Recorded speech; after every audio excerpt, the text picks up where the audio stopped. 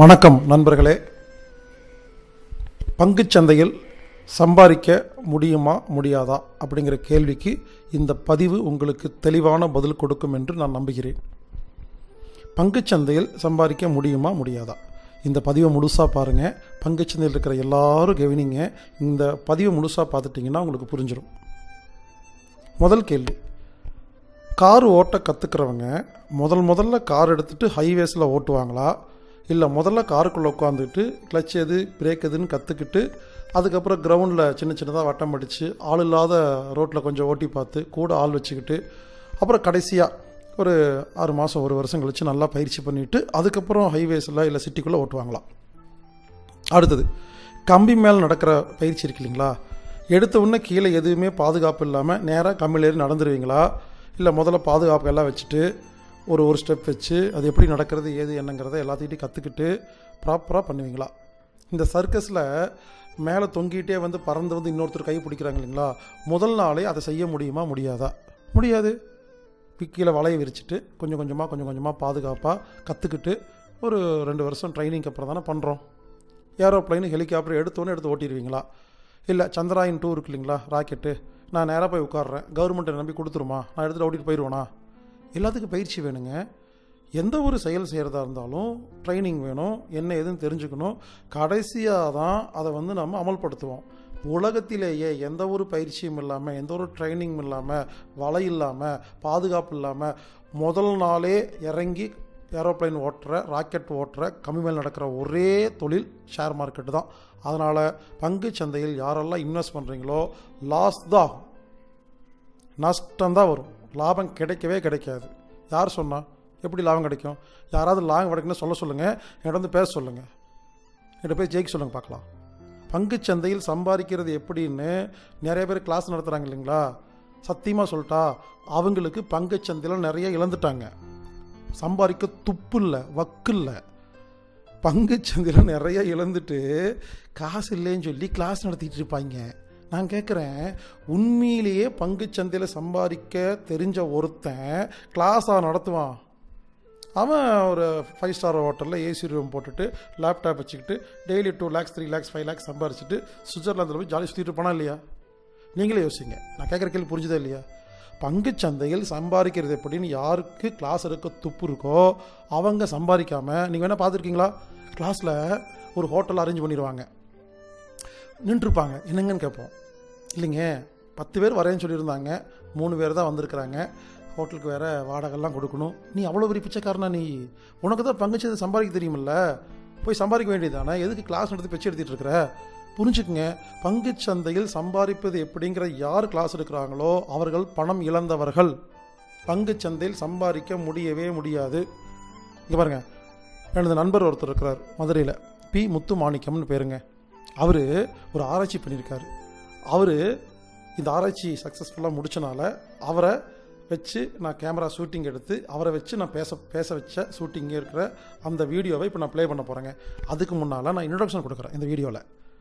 இங்கே பாருங்க, எனது நண்பர் முத்துமாணிக்கம் இருக்கார் இல்லைங்களா, அவர் என்ன பண்ணியிருக்கிறாரு, 5 காசு செலவில்லாமல், அதாவது பணமே இன்வெஸ்ட் பண்ணாமல் பங்கு சந்தையில் பல வருடமாக இவர் ட்ரேட் பண்ணியிருக்காரு.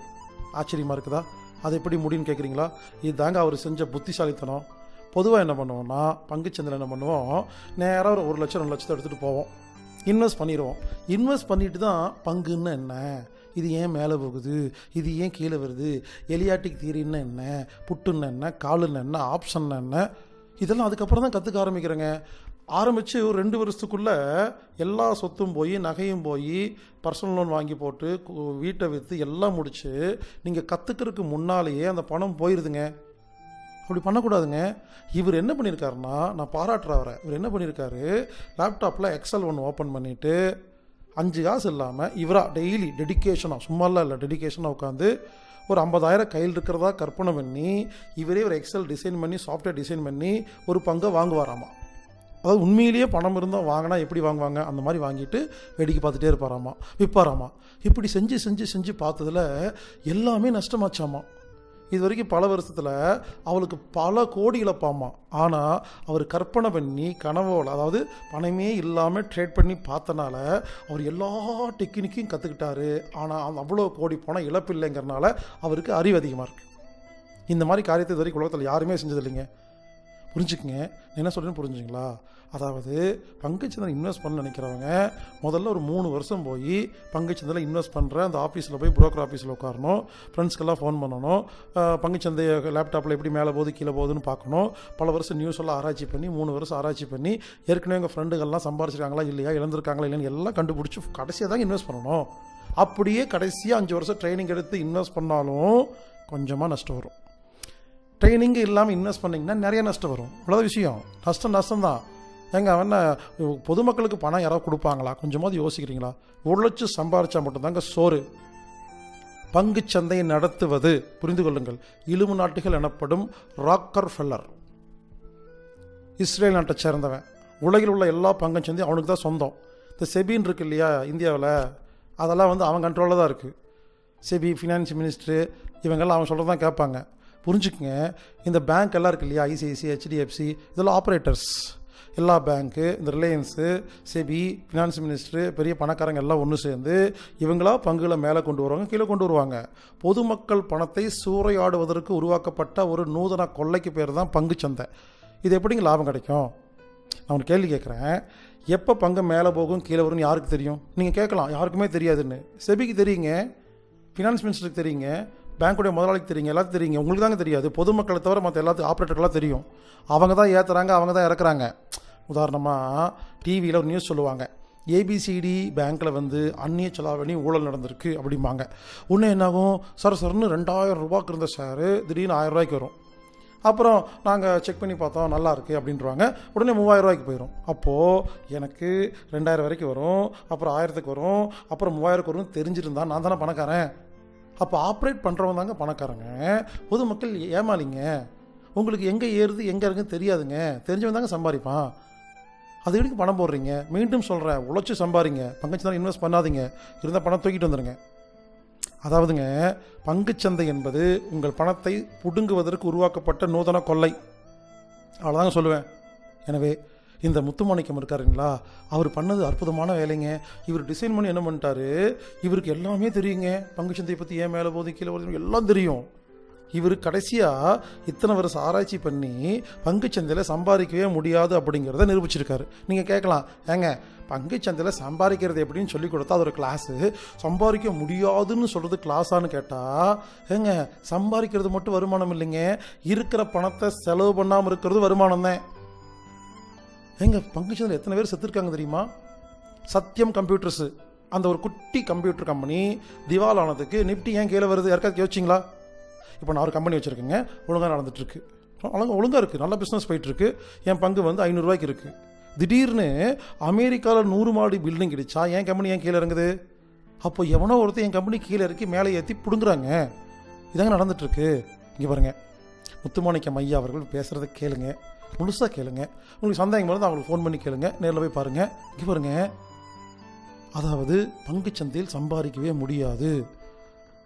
இப்படி இவர் எக்ஸல் வச்சு எல்லாம் ஆராய்ச்சி பண்ணி இவர் என்ன பண்ணிட்டாராமா, அப்புறமா கடைசியாக நஷ்டம் பண்ணுறதுக்கு பயிற்சி பண்ணாராமா. இப்போ லாபம் சம்பாதிக்கணும்னு நினச்சா தான் நஷ்டம் வருது. சரி, நான் இருக்கிற பணத்தை பங்குச்சந்தையில் விடணும் அப்படின்னு சொல்லி நஷ்டம் செய்யணும்னு சொல்லி ஆப்ரேட் பண்ணால் அது ப்ராஃபிட் கிடைக்குதாமா. லாஜிக் புரிஞ்சுதுங்களா? யாரெல்லாம் உடனே கேட்காதீங்க, அப்போ நானும் நஷ்டம் பண்ணணும்னு நினச்சா லாபம் கிடைக்குமான்னு கேட்காதீங்க. பங்குச்சந்தையை வேண்டான்னு சொல்கிறேங்க, அது ஒரு சூதாட்டங்க. உடனே நான் சொன்னேங்கிறக்காக உடனே முத்துமாணிக்கம் எனக்கு ஃபோன் பண்ணி, சார் என் பணத்தை இன்வெஸ்ட் பண்ணுறேன், நீங்கள் எப்படியாவது சம்பாதிச்சு கொடுங்கன்னு கேட்டாதீங்க. அதுக்கு நான் பொறுப்பு இல்லை. நான் என்ன சொல்கிறேன்னு புரிஞ்சுக்கங்க. பங்குச்சந்தையில் சம்பாதிக்கவே முடியாதுங்க. அவர் பேசுகிறத கேளுங்க, முழுசாக கேளுங்க.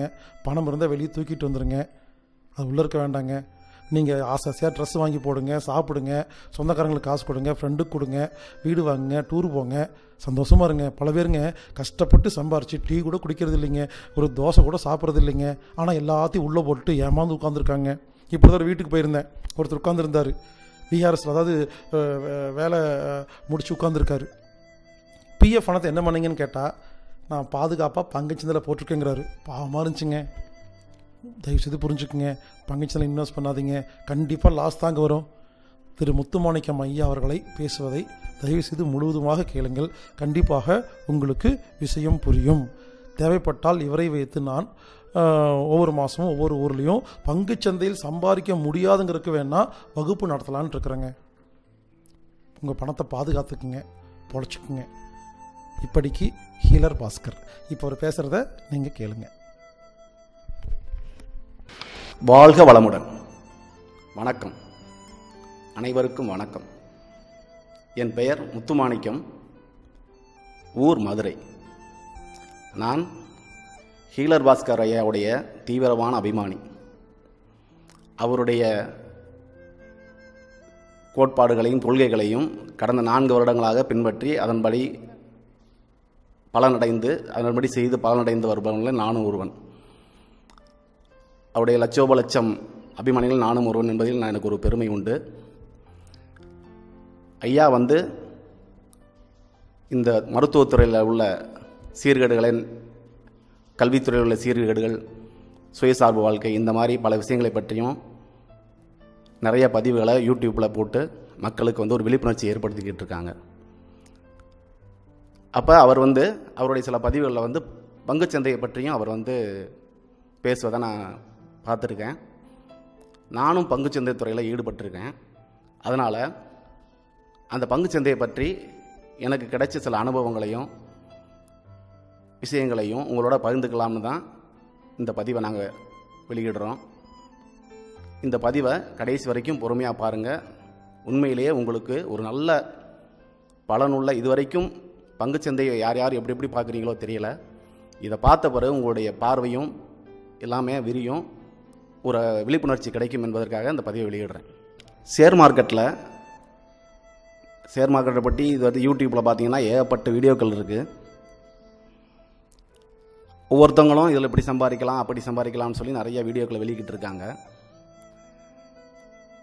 நான் பாஸ்கர் ஐயா மூலமாக இந்த வீடியோ வெளியிடுறதுக்கு ஒரு முக்கியமான காரணம் இருக்குது. அதாவது ஐயா செவி வழி தொடு சிகிச்சை, அனாட்டமிக் தெரபி அப்படின்னு சொல்லி புத்தியில் உள்ள விஷயங்களை கிளியர் பண்ணால் போதும், நோயின்னு ஒன்று தனியாக கிடையாது அப்படிங்கிறத கடந்த 10 வருடங்களுக்கு மேலாக ஒரு விழிப்புணர்வு பிரச்சாரமாக செஞ்சுட்டு வர்றாங்க. அதே மாதிரி ஷேர் மார்க்கெட்டால் பாதிக்கப்பட்டவங்க நிறைய பேர் இருக்காங்க. மக்கள்லையாவது ஒரு 60% பேராவது ஆரோக்கியமாக இருப்பாங்க, ஒரு 40% தான் நோயோடு இருப்பாங்க. ஆனால் ஷேர் மார்க்கெட்டில் 99% பேர் லாஸ் அப்படிங்கிற ஒரு துன்பத்தில் பாதிக்கப்பட்டவங்களாக தான் இருக்காங்க. அப்போ இதுக்கு ஒரு சிகிச்சை தேவைப்படுது இல்லையா? அதனால் இந்த பதிவே ஷேர் மார்க்கெட் தெரப்பி அப்படின்னு நான் சொல்லிக்கொள்ள விரும்புகிறேன். ஆமாங்க, எங்கெங்கே நோயெல்லாம் புறையோடி போயிருக்கோ அங்கெல்லாம் சிகிச்சை கொடுக்க வேண்டியது அவசியம் இல்லையா? அப்போ ஐயாவும் பங்குச்சந்தையை பற்றி இது வேண்டாம், இதெல்லாம் கெடுதல்னு சொல்லி நிறையா இதில் சொல்கிறாங்க. நான் கூடுதலாக அனுபவப்பட்டு சொல்கிறதுனால என்னுடைய அனுபவங்கள் அத்தனையுமே இதை பார்க்குற அத்தனை பேருக்கும் ரொம்ப பயனுள்ளதாக இருக்கும். பாருங்கள், ஏற்கனவே உள்ளவங்களும் சரி, இப்போ புதுசாக வந்திருக்கிறவங்களும் சரி, இன்னும் வர நினைக்கிறவங்களும் சரி, இன்னும் 20, 30, 50 வருஷம் கழித்து கூட இந்த பதிவை பார்த்தா உங்களுக்கு ஒரு பயனுள்ள பதிவாக இருக்கும். அவ்வளவு விஷயங்களை ஒரு புதிய கோணத்தில் பார்த்து தான் இந்த விஷயங்கள்லாம் உங்களுக்கு நான் சொல்கிறேன். அதனால் இதை முழுமையாக பாருங்கள். கண்டிப்பாக இது உங்களுக்கு நல்ல பலனை கொடுக்குற ஒரு பதிவாக தான் அமையும். இந்த பதிவில் நான் சொல்ல வர்ற கருத்தோட முக்கிய நோக்கம் என்னன்னு முதல்ல நான் சொல்லிடுறேன். இந்த பங்குச்சந்தையில், இந்த ஷேர் மார்க்கெட்டில் உலகத்திலேயே யாரும் சம்பாதிக்கவே முடியாது இதில் அப்படிங்கிறத ஆணித்தரமாக சொல்ல ஒரு டெக்னிக்கலான கிளாஸுங்க. இது லாஜிக்காகவும் சொல்கிறேன், டெக்னிக்கலாகவும் சொல்கிறேன். இதை பற்றி இது உலகத்துலேயே தான் ஃபஸ்ட்டு டைமாக இருக்கும். எல்லாருமே வாங்க, நான் உங்களுக்கு டெக்னிக்கல் சொல்லித்தரேன், இதன்படி பண்ணால் நீங்கள் லாபம் பார்க்கலாம், வைக்கலான்னு சொல்லிவிட்டு அப்படி தான் நீங்கள் நிறைய விஷயங்கள் கேள்விப்பட்டிருவீங்க பங்குச்சந்தையை பொறுத்த வரைக்கும். ஆனால் அப்படிலாம் இங்கே ஒன்றும் வேலையே கிடையாதுங்க. இதில் உள்ள யதார்த்தம் வேறு அப்படிங்கிறத ரொம்ப டெக்னிக்கலாகவும் உங்களுக்கு சொல்கிறேன், லாஜிக்காகவும் சொல்கிறேன். இதை பார்த்து முடிக்கும்போது உங்களுக்கு ஆட்டோமேட்டிக்காக அது தெரியும். அடுத்தடுத்து நான் சொல்ல உங்களுக்கு அதோடைய அர்த்தங்களும் அதோடைய உண்மைகளும் உங்களுக்கு புரிய வரும். நான் சொல்ல போகிற இந்த ஷேர் மார்க்கெட் தெரப்பி அப்படிங்கிற சப்ஜெக்டை பாஸ்கர் ஐயாவோட அனாட்டமிக் தெரபி அதோட கம்பேர் பண்ணி உங்களுக்கு நான் சொல்கிறேன். அப்போ தான் அடுத்தடுத்து நான் சொல்கிற விஷயங்கள் வந்து ஏற்கனவே ஹீலர் பாஸ்கர் ஐயாவை பின்பற்றவங்களுக்கும் சரி, அவருடைய வீடியோ பார்த்தவங்களுக்கும் நல்லா புரியும். அதாவது அனாட்டமிக் தெரபியில் ஐயா என்ன சொல்கிறாங்கன்னா, உடம்பு வந்து தன்னைத்தானே குணப்படுத்திக்கிறோம். ஒரு பீனியல் கிளாண்டு ஒன்று இருக்குது, அதை ஆக்டிவேட் பண்ணுறதுக்கு உடம்புல சாப்பாடு, தண்ணி, தூக்கம், உழைப்பு, மனசு இது எல்லாத்தையும் சரி ஒழுங்குபடுத்தினா ஆட்டோமேட்டிக்காக உடம்பு தன்னைத்தானே சரிப்படுத்திக்கிறது. அந்த ரத்தத்துக்கு அந்த ஆற்றல் இருக்குது அப்படிங்கிறத சொல்கிறாங்க. மற்ற மருத்துவ முறைகள் எதுவும் ஸ்பெசிஃபிக்காக தேவையில்லை. ஏதோ எமர்ஜென்சி இந்த மாதிரி விஷயங்களுக்கு மட்டும்தான் உங்களுக்கு வந்து மற்ற மருத்துவ முறைகள் தேவைப்படும் அப்படின்றத பெரிய விழிப்புணர்வாக சொல்லிட்டு வர்றாங்க. நானும் அதை தான் சொல்கிறேன். ஷேர் மார்க்கெட்டையும் நீங்கள் வந்து வேறு ஒரு வெளியிலேருந்து வர்ற விஷயங்களால் உங்களால் வந்து ப்ராஃபிட் பண்ணுறதுக்கு முடியாது. அதை வந்து நான் விரிவாக ஒவ்வொரு டாப்பிக்காக அடுத்தடுத்து சொல்லும்போது உங்களுக்கு புரியும். வேறு யாரும் உங்களுக்கு வந்து அதில் சம்பாரித்து கொடுக்கவும் முடியாது. நீங்களாக போய் கற்றுக்கிட்டு பண்ணுறதுக்கும் உடனடியாக அதை முடியாது. வெறும் பணத்தை மட்டும் வச்சுக்கிட்டு போய் அங்கே சம்பாதிச்சு அதில் வந்து பெரிய அளவில் பொருள் ஈட்ட முடியாது. அது வந்து ஒரு ஆசை மாயையான ஒரு விஷயமா இருக்குது. அதனால் இரண்டையும் கம்பேர் பண்ணிக்கோங்க. இப்போ நான் சொல்கிறது உங்கள் செவி வழியாக தொடு சிகிச்சை தான். ஷேர் மார்க்கெட்டுக்கு இது வந்து ஒரு செவி வழி தொடு சிகிச்சை தான். நான் சொல்கிற விஷயங்கள் ஒவ்வொன்றையும் நீங்கள் கவனமாக கவனிச்சிங்கனாலே, ஆகா இதில் இவ்வளோ ஒரு விஷயம் இருக்கா, இவர் கரெக்டாக சொல்கிறாரே அப்படிங்கிற உணர்வு உங்களுக்கு கண்டிப்பாக வரும். அதனால் பாஸ்கர் ஐயாவுடைய ஃபாலோவர்ஸாக இருந்தாலும் சரி, மற்ற எல்லாருமே சரி, இதை அந்த கோணத்திலே பாருங்கள். உங்களுக்கு வந்து இந்த ஷேர் மார்க்கெட் ஆசையே கண்டிப்பாக வரவே வராது. அது என்னுடைய ஒவ்வொரு அடுத்தடுத்த விஷயங்கள் சொல்லும்போது உங்களுக்கு ரொம்ப ரொம்ப தெளிவாக தெரிய வந்துடும். பங்குச்சந்தையை பற்றி நான் பேச போகிறேன்றதை நான் தெளிவாக உங்களுக்கு சொல்லிட்டேன். சரி, இந்த பங்குச்சந்தை இது வரைக்கும் என்னென்னே தெரியாமல் சில பேர் இதை பார்த்துட்டு இருப்பீங்க இல்லையா, அவங்களுக்காகவும் முதல்ல பங்கு சந்தைனா என்னன்னு ஒரு லேசாக ஒரு அறிமுகம் கொடுத்துட்றாங்க. எல்லா நாட்டிலையும் பெரிய பெரிய வளர்ந்த நாடுகள் எல்லாத்துலேயும் பங்குச்சந்தை என்பது கண்டிப்பாக இருக்குங்க. இதில் என்னென்னா, ஒரு நிறுவனங்கள் ஆரம்பிக்கும்போது ஒரு இன்வெஸ்ட்மெண்ட் போட்டு அதை நிறுவனத்தை ஒரு தொழிற்சாலையோ ஏதோ ஒன்று ஆரம்பிப்பாங்க. அதை வளர்ச்சி அடைய செய்யும்போது என்ன செய்கிறாங்கன்னா, அவங்கள்ட்ட ஃபண்டு இல்லைன்னா பொதுமக்கள்கிட்ட இருந்து வசூலித்து அந்த பணத்தை வச்சு அந்த தொழிலை வந்து வளர்த்து அதில் வர்ற லாபத்தில் வந்து அவங்களுக்கு ஒரு பார்ட்னர் ஆக்கி அவங்களுக்கு ஒரு ஈவுத்தொகையை கொடுத்து அந்த கம்பெனியை மேன்மேலும் வளர செய்யணும் அப்படிங்கிற நோக்கத்துக்காகத்தான் பங்குச்சந்தைன்றது உருவாக்கப்பட்டது. அப்போ இதில் வந்து என்னென்னா, நல்லவங்களும் வந்துடுறாங்க, கெட்டவங்களும் உள்ளே வந்துடுறாங்க. கம்பெனியே இல்லாமல் கம்பெனி இருக்கிற மாதிரி கணக்கு காட்டி போலித்தனமான விஷயங்களும் இதில் நிறையா இருக்குது. அந்த மாதிரி ஏமாத்து வேலைகள் பங்குச்சந்தையில் அதிகபட்சமாக இருக்குதுன்னு வச்சுக்கோங்களேன். அதில் ஏமாந்தவங்க நிறைய பேர் இருக்காங்க. நிஜமாகவே கம்பெனி வச்சு வளர்ந்து வர்றதும் இருக்குது, எல்லாமே இருக்குது. அப்போ எல்லோரும் என்ன பண்ணுறாங்கன்னா, ஒரு காலத்தில் வந்து பங்குகளை வாங்கி ஒரு முதலீடு அடிப்படையில் தான் அதை வந்து பண்ணிக்கிட்டு இருந்தாங்க. அந்த கம்பெனியுடைய வளர்ச்சி, அந்த கம்பெனியோடைய செயல்பாடுகள் இதையெல்லாம் முடிவு பண்ணி அந்த கம்பெனி இந்த கம்பெனி இவ்வளோ ஏறுது இறங்குதுன்றதை முடிவு பண்ணி அதை ஏற்றிக்கிட்டு இருந்தாங்க. அப்போல்லாம் வந்து ஆன்லைன் வர்த்தகம் கிடையாது. எல்லாமே வந்து நம்ம எப்படி ஒரு பாண்டு மாதிரி பேப்பர் ஷேர் அந்த மாதிரி தான் வச்சுருந்தாங்க அந்த காலத்தில். யாருக்கு அதிக விலை கொடுத்துவாங்கன்னா அவங்களுக்கு மாற்றி விடுவாங்க. இப்படி தான் அது போயிட்டு இருந்தது. இந்த முறையில் வந்து அப்போ இடைத்தரகர்கள் மூலமாக தான் இந்த வேலையெல்லாம் நடந்துக்கிட்டு இருந்தது. இதில் வந்து ஹர்ஷத் மேத்தா அப்படிங்கிறவர் ஒரு 90கள் 91 வாக்கில் இதில் மிகப்பெரிய ஒரு ஊழல் பண்ணிவிட்டார். அதாவது இந்த மாதிரி பேப்பரை வந்து நான் அதிக விலைக்கு கொடுத்துட்டு கம்மியான விலைக்கு மாற்றி விட்டு இந்த மாதிரி ஒரு 1000 கோடிக்கு மேலே ஒரு ஊழல் பண்ணி ஒரு பெரிய ஒரு பிரச்சனை வந்து அந்த காலத்தில் கிளம்பிச்சு. அப்போ வந்து அந்த மிகப்பெரிய அளவில் பேசப்பட்டது. அது 1000 கோடி என்பது அந்த காலத்தில் பெருசாக பேசப்பட்டது, ஒரு மிகப்பெரிய ஊழலாக அது கருதப்பட்டுச்சு. அதுக்கப்புறம் இதில் உள்ள முறைகேடுகளை களையணும்னு சொல்லி தான் இதை வந்து ஒரு எக்ஸ்சேஞ்ச் மூலமாக வச்சு ஆன்லைனில் கொண்டு வந்துடுவோம்னு சொல்லிட்டு, அப்போலாம் பார்த்திங்கன்னா முன்னாடி மும்பை பங்குச்சந்தை பிஎஸ்சின்னு சொல்லுவாங்க, மும்பை பாம்பே ஸ்டாக் எக்ஸ்சேஞ்சுன்னு சொல்லுவாங்க, அது மட்டும்தான் இருந்தது. அப்புறம் ஆன்லைன் வந்ததுக்கப்புறம் நேஷனல் ஸ்டாக் எக்ஸ்சேஞ்சுன்னு ஒரு புதுசாக ஒன்று ஆரம்பித்தாங்க, தேசிய பங்குச்சந்தைன்னு சொல்லுவாங்க. அந்த தேசிய பங்குச்சந்தையில் எல்லா கம்பெனிகளும் என்னென்ன கம்பெனிகள் இருக்கோ எல்லாத்தையும் ரெண்டுலேயுமே இருக்கும். இதுலேயும் கம்பெனிகள் இருக்கும், அதுலேயும் கம்பெனிகள் இருக்கும். அதில் வந்து லிஸ்ட் பண்ணிவிட்டு ஆன்லைனில் அவங்கவுங்க நீங்கள் உங்களுக்கு பிடிச்ச ரேட்டுக்கு வாங்குங்க, பிடிச்ச ரேட்டுக்கு விற்றுங்கன்னு சொல்லி அவங்கவுங்கள ரேட்டை போட்ட சொல்லி ஆன்லைன் மூலமாக அந்த வர்த்தகத்தை கொண்டு வந்து அந்த குளறுபடிகளை குறைக்கிறதுக்காக இதை கொண்டு வந்தாங்க. அப்போ இது பங்குச்சந்தையை பற்றி இப்போ இது ஏற்கனவே இருக்கிறவங்களுக்கு இது ஓரளவு புரியும். ஆனால் இதை பற்றி எதுவுமே தெரியாதவங்க நிறைய பேர் இதை பார்த்துட்டு இருக்கலாம் இல்லையா? இப்போ அவங்களுக்காகவும் பங்குச்சந்தைனா என்னன்ற விஷயத்த, ஒரு அடிப்படையான விஷயத்தை நான் உங்களுக்கு முன்னாடி இப்போ சொல்லிடுறேன். பங்குச்சந்தை என்பது எல்லா வளர்ந்த நாடுகள்லையும் உள்ள ஒரு அமைப்புங்க. இது பல நூற்றாண்டு காலமாக இயங்கிக்கிட்டு வருது. இந்தியாவில் பார்த்தீங்கன்னா உங்களுக்கு மும்பை பங்குச்சந்தை என்பது நூற்றாண்டை கடந்து இயங்கிக்கிட்டு இருக்கு. இதில் என்னென்னா, ஒரு நிறுவனம் ஆரம்பிக்கும் போது என்ன பண்ணுறாங்கன்னா, நிறுவனம் ஆரம்பித்து வளர்ந்துக்கிட்டு இருக்காங்க. அது வளரும்போது அந்த வளர்ச்சி நிதிக்காக என்ன பண்ணுறாங்கன்னா, பொதுமக்கள்கிட்ட இருந்து பணத்தை வசூலித்து அந்த பணத்தை வச்சு அவங்களுக்கு ஒவ்வொரு பங்குகளை கொடுத்து அந்த பங்கு அதில் முதலீடு பண்ணுறவங்களுக்கெல்லாம் அது பார்ட்னர் ஆக்கி அவங்களுக்கும் ஒரு லாபத்தில் வர்ற ஈவுத்தொகையை கொடுக்குற மாதிரி தான் இந்த பங்குச்சந்தையில் வந்து பங்குகளை வெளியிட்டு இதை நடத்திக்கிட்டு இருக்காங்க. இது ஆரம்ப காலகட்டத்தில் எப்படின்னா, ஒரு பாண்டு பேப்பரில் ஒரு பேப்பர் ஷேர் அப்படின்னு சொல்லுவாங்க. அந்த மாதிரி ஒரு இப்போ எப்படி இந்த ரியல் எஸ்டேட்டில் நம்ம இடம் வாங்கி போகிறோம் இல்லையா, அந்த டைப்பில் தான் இதை வந்து பண்ணிக்கிட்டு இருந்தாங்க. அப்போ என்ன ஆகும்னா, ஒரு கம்பெனியோட வளர்ச்சியை பார்த்து இந்த கம்பெனி நல்லா போகுன்ற அனுமானத்துலேயும் ஒரு கணிப்பு, இவங்களுடைய எதிர்பார்ப்பை வச்சு அந்த கம்பெனியோட விலையை கூட்டுறது குறைக்கிறது இந்த மாதிரி விஷயங்கள் வந்து பண்ணிக்கிட்டு இருந்தாங்க. அப்போ நடுவில் புரோக்கர்ஸ் இடைத்தரகர்கள்லாம் இருந்து அதை என்ன பண்ணுவாங்க, வாங்கி கொடுப்பாங்க. நேரடியாக வந்து யாருக்கும் யார்கிட்ட என்ன ஷேர் இருக்குன்னு தெரியாது இல்லையா? அப்போ இடைத்தரகர்கள் தான் இதில் வந்து வாங்கி கொடுக்குற வேலையை பண்ணிக்கிட்டு இருந்தாங்க. அப்போ ஒரு காலகட்டத்தில் என்னாச்சுன்னா, ஹர்ஷத் மேத்தான்னு ஒருத்தர் வந்து இதில் மிகப்பெரிய ஊழல் பண்ணிவிட்டார்.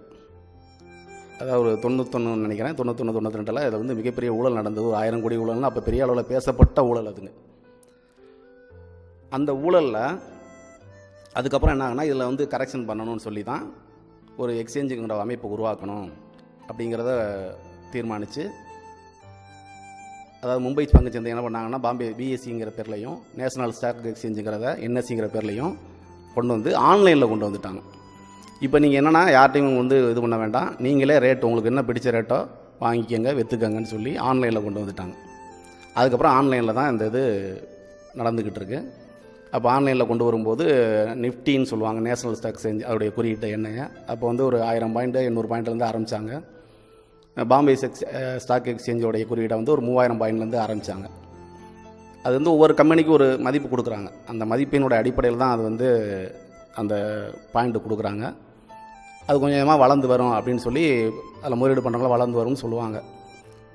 அப்போ இப்போ வந்து இப்போ உங்களுக்கு தெரியும், இப்போ நீங்கள் டிவியில் கூட இப்போ வந்து பார்த்தீங்கன்னா, இந்த பங்குச்சந்தையை பற்றி டெய்லி இது இவ்வளோ ஏற்று இறங்குன்னு சொல்லி அதில் குறியீடு எண்ணெயெல்லாம் சொல்லி தான் டெய்லி வந்து நியூஸ்லாம் வாசிக்கிறாங்க. அப்போ இப்போ பார்த்தீங்கன்னா நிஃப்டிங்கிறது ஒரு 11,000 பாயிண்ட்டு 12,000 பாயிண்ட் வரைக்கும்லாம் வந்துருச்சு. சென்செக்ஸ் வந்து 40,000 பாயிண்ட் வரைக்கும் வந்துருச்சு. அப்போ இதில் முதலீடு போட்டவங்களுக்கு அந்த அளவுக்கு வளர்ந்துருக்குன்றது தான், அதை வந்து கணிக்கிறதுக்கு தான் இந்த மாதிரி வச்சுருக்காங்க. இந்த பங்குச்சந்தையில் வந்து இது வந்து தெரியாதவங்களுக்கு இது தெரிஞ்சுக்கிறதுக்காக இந்த சில விஷயங்களை சொல்கிறேன். அப்போ இந்த பங்குச்சந்தையில் வந்து இதில் போகிறவங்க, இந்த ஆன்லைனில் வர்த்தவங்க ஈடுபடுறாங்க இல்லையா, இது எப்படி பண்ணணும்னா, இது வந்து ஒரு நிறைய புரோக்கர்ஸ் கம்பெனிகள் இருக்காங்க. அவங்கள்ட்ட போய் நம்ம ஒரு டிமேட் அக்கௌண்ட் ஒன்று ஆரம்பித்து அவங்க மூலமாக தான் இந்த பங்குச்சந்தையில் ஈடுபட முடியும். நேரடியாக போய் நம்ம எந்த பங்குலையும் வாங்க முடியாது. அப்போ அவங்க மூலமாக பண்ணும்போது அவங்களுக்கு ஒரு டிரான்சாக்ஷன் சார்ஜ், அவங்களுக்கு ஒரு புரோக்கரேஜ் கமிஷன் இந்த மாதிரி கொடுத்து நீங்கள் வந்து அதை வாங்கி வச்சுக்கலாம். உங்களுக்கு எப்போ விருப்பம் இருக்கோ விற்றுக்கலாம். ஒரு ஷேரை வாங்கி நீங்கள் வந்து 50 வருஷம் கூட வச்சுக்கலாம், 100 வருஷம் கூட வச்சுக்கலாம், அப்படின்னு இன்வெஸ்ட்மெண்ட் மாதிரி வச்சுக்கலான்னு சொல்லி தான் அதை நடத்திக்கிட்டு இருக்காங்க. இது என்ன ஆகுதுன்னா, காலப்போக்கில் அன்னன்னைக்கு டெய்லி ஒரு டெக்னிக்கலாக அதை ஏற்றுறது இறக்குறது இந்த மாதிரி வேலைகளை பண்ண ஆரம்பிச்சிட்டாங்க. இன்றைக்கே வாங்கி இன்றைக்கே ஒரு நல்ல லாபத்தில் விற்றுட்டு வரணும், ஒரு 5% 6% கிடைச்சா நல்ல லாபம் கிடைக்கும் அப்படிங்கிறத தினசரி வர்த்தகம், அதை வந்து இன்ட்ராடேன்னு சொல்லுவாங்க, அப்படிங்கிற வர்த்தகத்தில் இதை கொண்டு வந்துட்டாங்க. அப்படி கொண்டு வர வர என்ன ஆச்சுன்னா, எல்லாருமே ஆசை கோளாறில் அப்போ இவ்வளோ லாபம் கிடைக்குதா, அப்போ நம்மளும் பண்ணுவோன்னு சொல்லி இல்லை ஆசையில் இறங்கி இதை வந்து ஒரு சூதாட்ட களமாகவே மாற்றிட்டாங்க. அதாவது இவங்க ஒவ்வொருத்தவங்களும் ஒன்று நினைக்கிறாங்க, இந்த மார்க்கெட்டில் இது ஏறும்னு நினைக்கிறாங்க, அது இறங்கும்னு நினைக்கிறாங்க. இன்னொன்று சொல்லவா உங்களுக்கு, பங்குச்சந்தையில் இருக்கிறவங்களுக்கெல்லாம் தெரியும், இல்லாதவங்களுக்காக சொல்கிறேன். எல்லோரும் நினைக்கிறாங்க மார்க்கெட் ஏறினா தான் லாபம் கிடைக்கும், இன்றைக்கி மார்க்கெட்டு மிக சரிவுனா ஐயோ எல்லோரும் லாஸ் ஆயிடுவாங்கன்னு நினைக்கிறாங்க. கிடையாதுங்க. பங்குச்சந்தை என்பது ஏறும்போதும் சம்பாதிக்க முடியும், இறங்கும் போதும் சம்பாதிக்க முடியும். உங்களுக்கு ஒரு விசித்திரமாக தெரியுது இல்லையா? ஆமாங்க. ஏன்னா பங்குச்சந்தையில் 2 பக்கமும் வர்த்தகம் பண்ணலாம். உனக்கு ஒரு பொருள் ஏறப்போகுது அப்படின்னு தெரியுது, நான் ஒரு பங்கு ஏறப்போகுதுன்னு தெரிஞ்சால் நீ 10 ரூபாய்க்கு வாங்கு, ஒரு 12 ரூபாய்க்கு போனால் விற்றா லாபம் கிடைக்கும் தானே. நம்ம ஒரு எந்த வியாபாரத்தையும் அப்படி தான் சொல்லுவாங்க, அடக்க விலை வந்து 10 ரூபானா ஒரு 12 ரூபாய்க்கு விற்று தானே லாபம் அப்படின்னு நினைப்போம் நம்ம. ஆனால் பங்குச்சந்தையில் மட்டும் கூடுதல் ஒரு அட்வான்டேஜ் கொடுக்குறாங்க. என்னென்னா, உனக்கு இறங்க போகுதுன்னு தெரிஞ்சால், 10 ரூபாயில் இருக்கிற ஒரு பங்கு நீ இறங்க போகுது அப்படின்னு தெரிஞ்சால் 10 ரூபாய்க்கு முதல்ல நீ விற்றுரு. உங்கள்கிட்ட பங்கு இருக்கணும்னு அவசியமே கிடையாது. ஏன்னா நீ கீழே 8 ரூபா வரும்போது வாங்கி வச்சுக்கோ. இதை அன்றைய தினத்துக்குள்ளே நீ செய்யணும். அப்படி பண்ணிட்டீங்கன்னா அந்த 2 ரூபா லாபம் உனக்கு கிடைக்கும். அப்போ மார்க்கெட் அதை எப்படி பார்க்குறாங்கன்னா, அடக்க விலை விற்பனை விலை இந்த அடிப்படையில் தான் பார்க்குறாங்க. நீ என்ன விலைக்கு வாங்கின, என்ன விலைக்கு விற்றதா அப்படின்னு தான் பார்க்குறாங்க. நீ முதல்ல வாங்கினியா, முதல்ல விற்றியா, அந்த கணக்கு அங்கே வராது. அப்படிங்கும்போது என்னன்னா, அப்போ இறங்கும்போதும் சம்பாதிக்கலாமா, ஏறும்போதும் சம்பாதிக்கலாமா, அப்போ ரெண்டையுமே செஞ்சு பார்ப்போங்கிறத சரிவிகிதத்தில் போட்டி போட்டு பண்ணுறாங்க.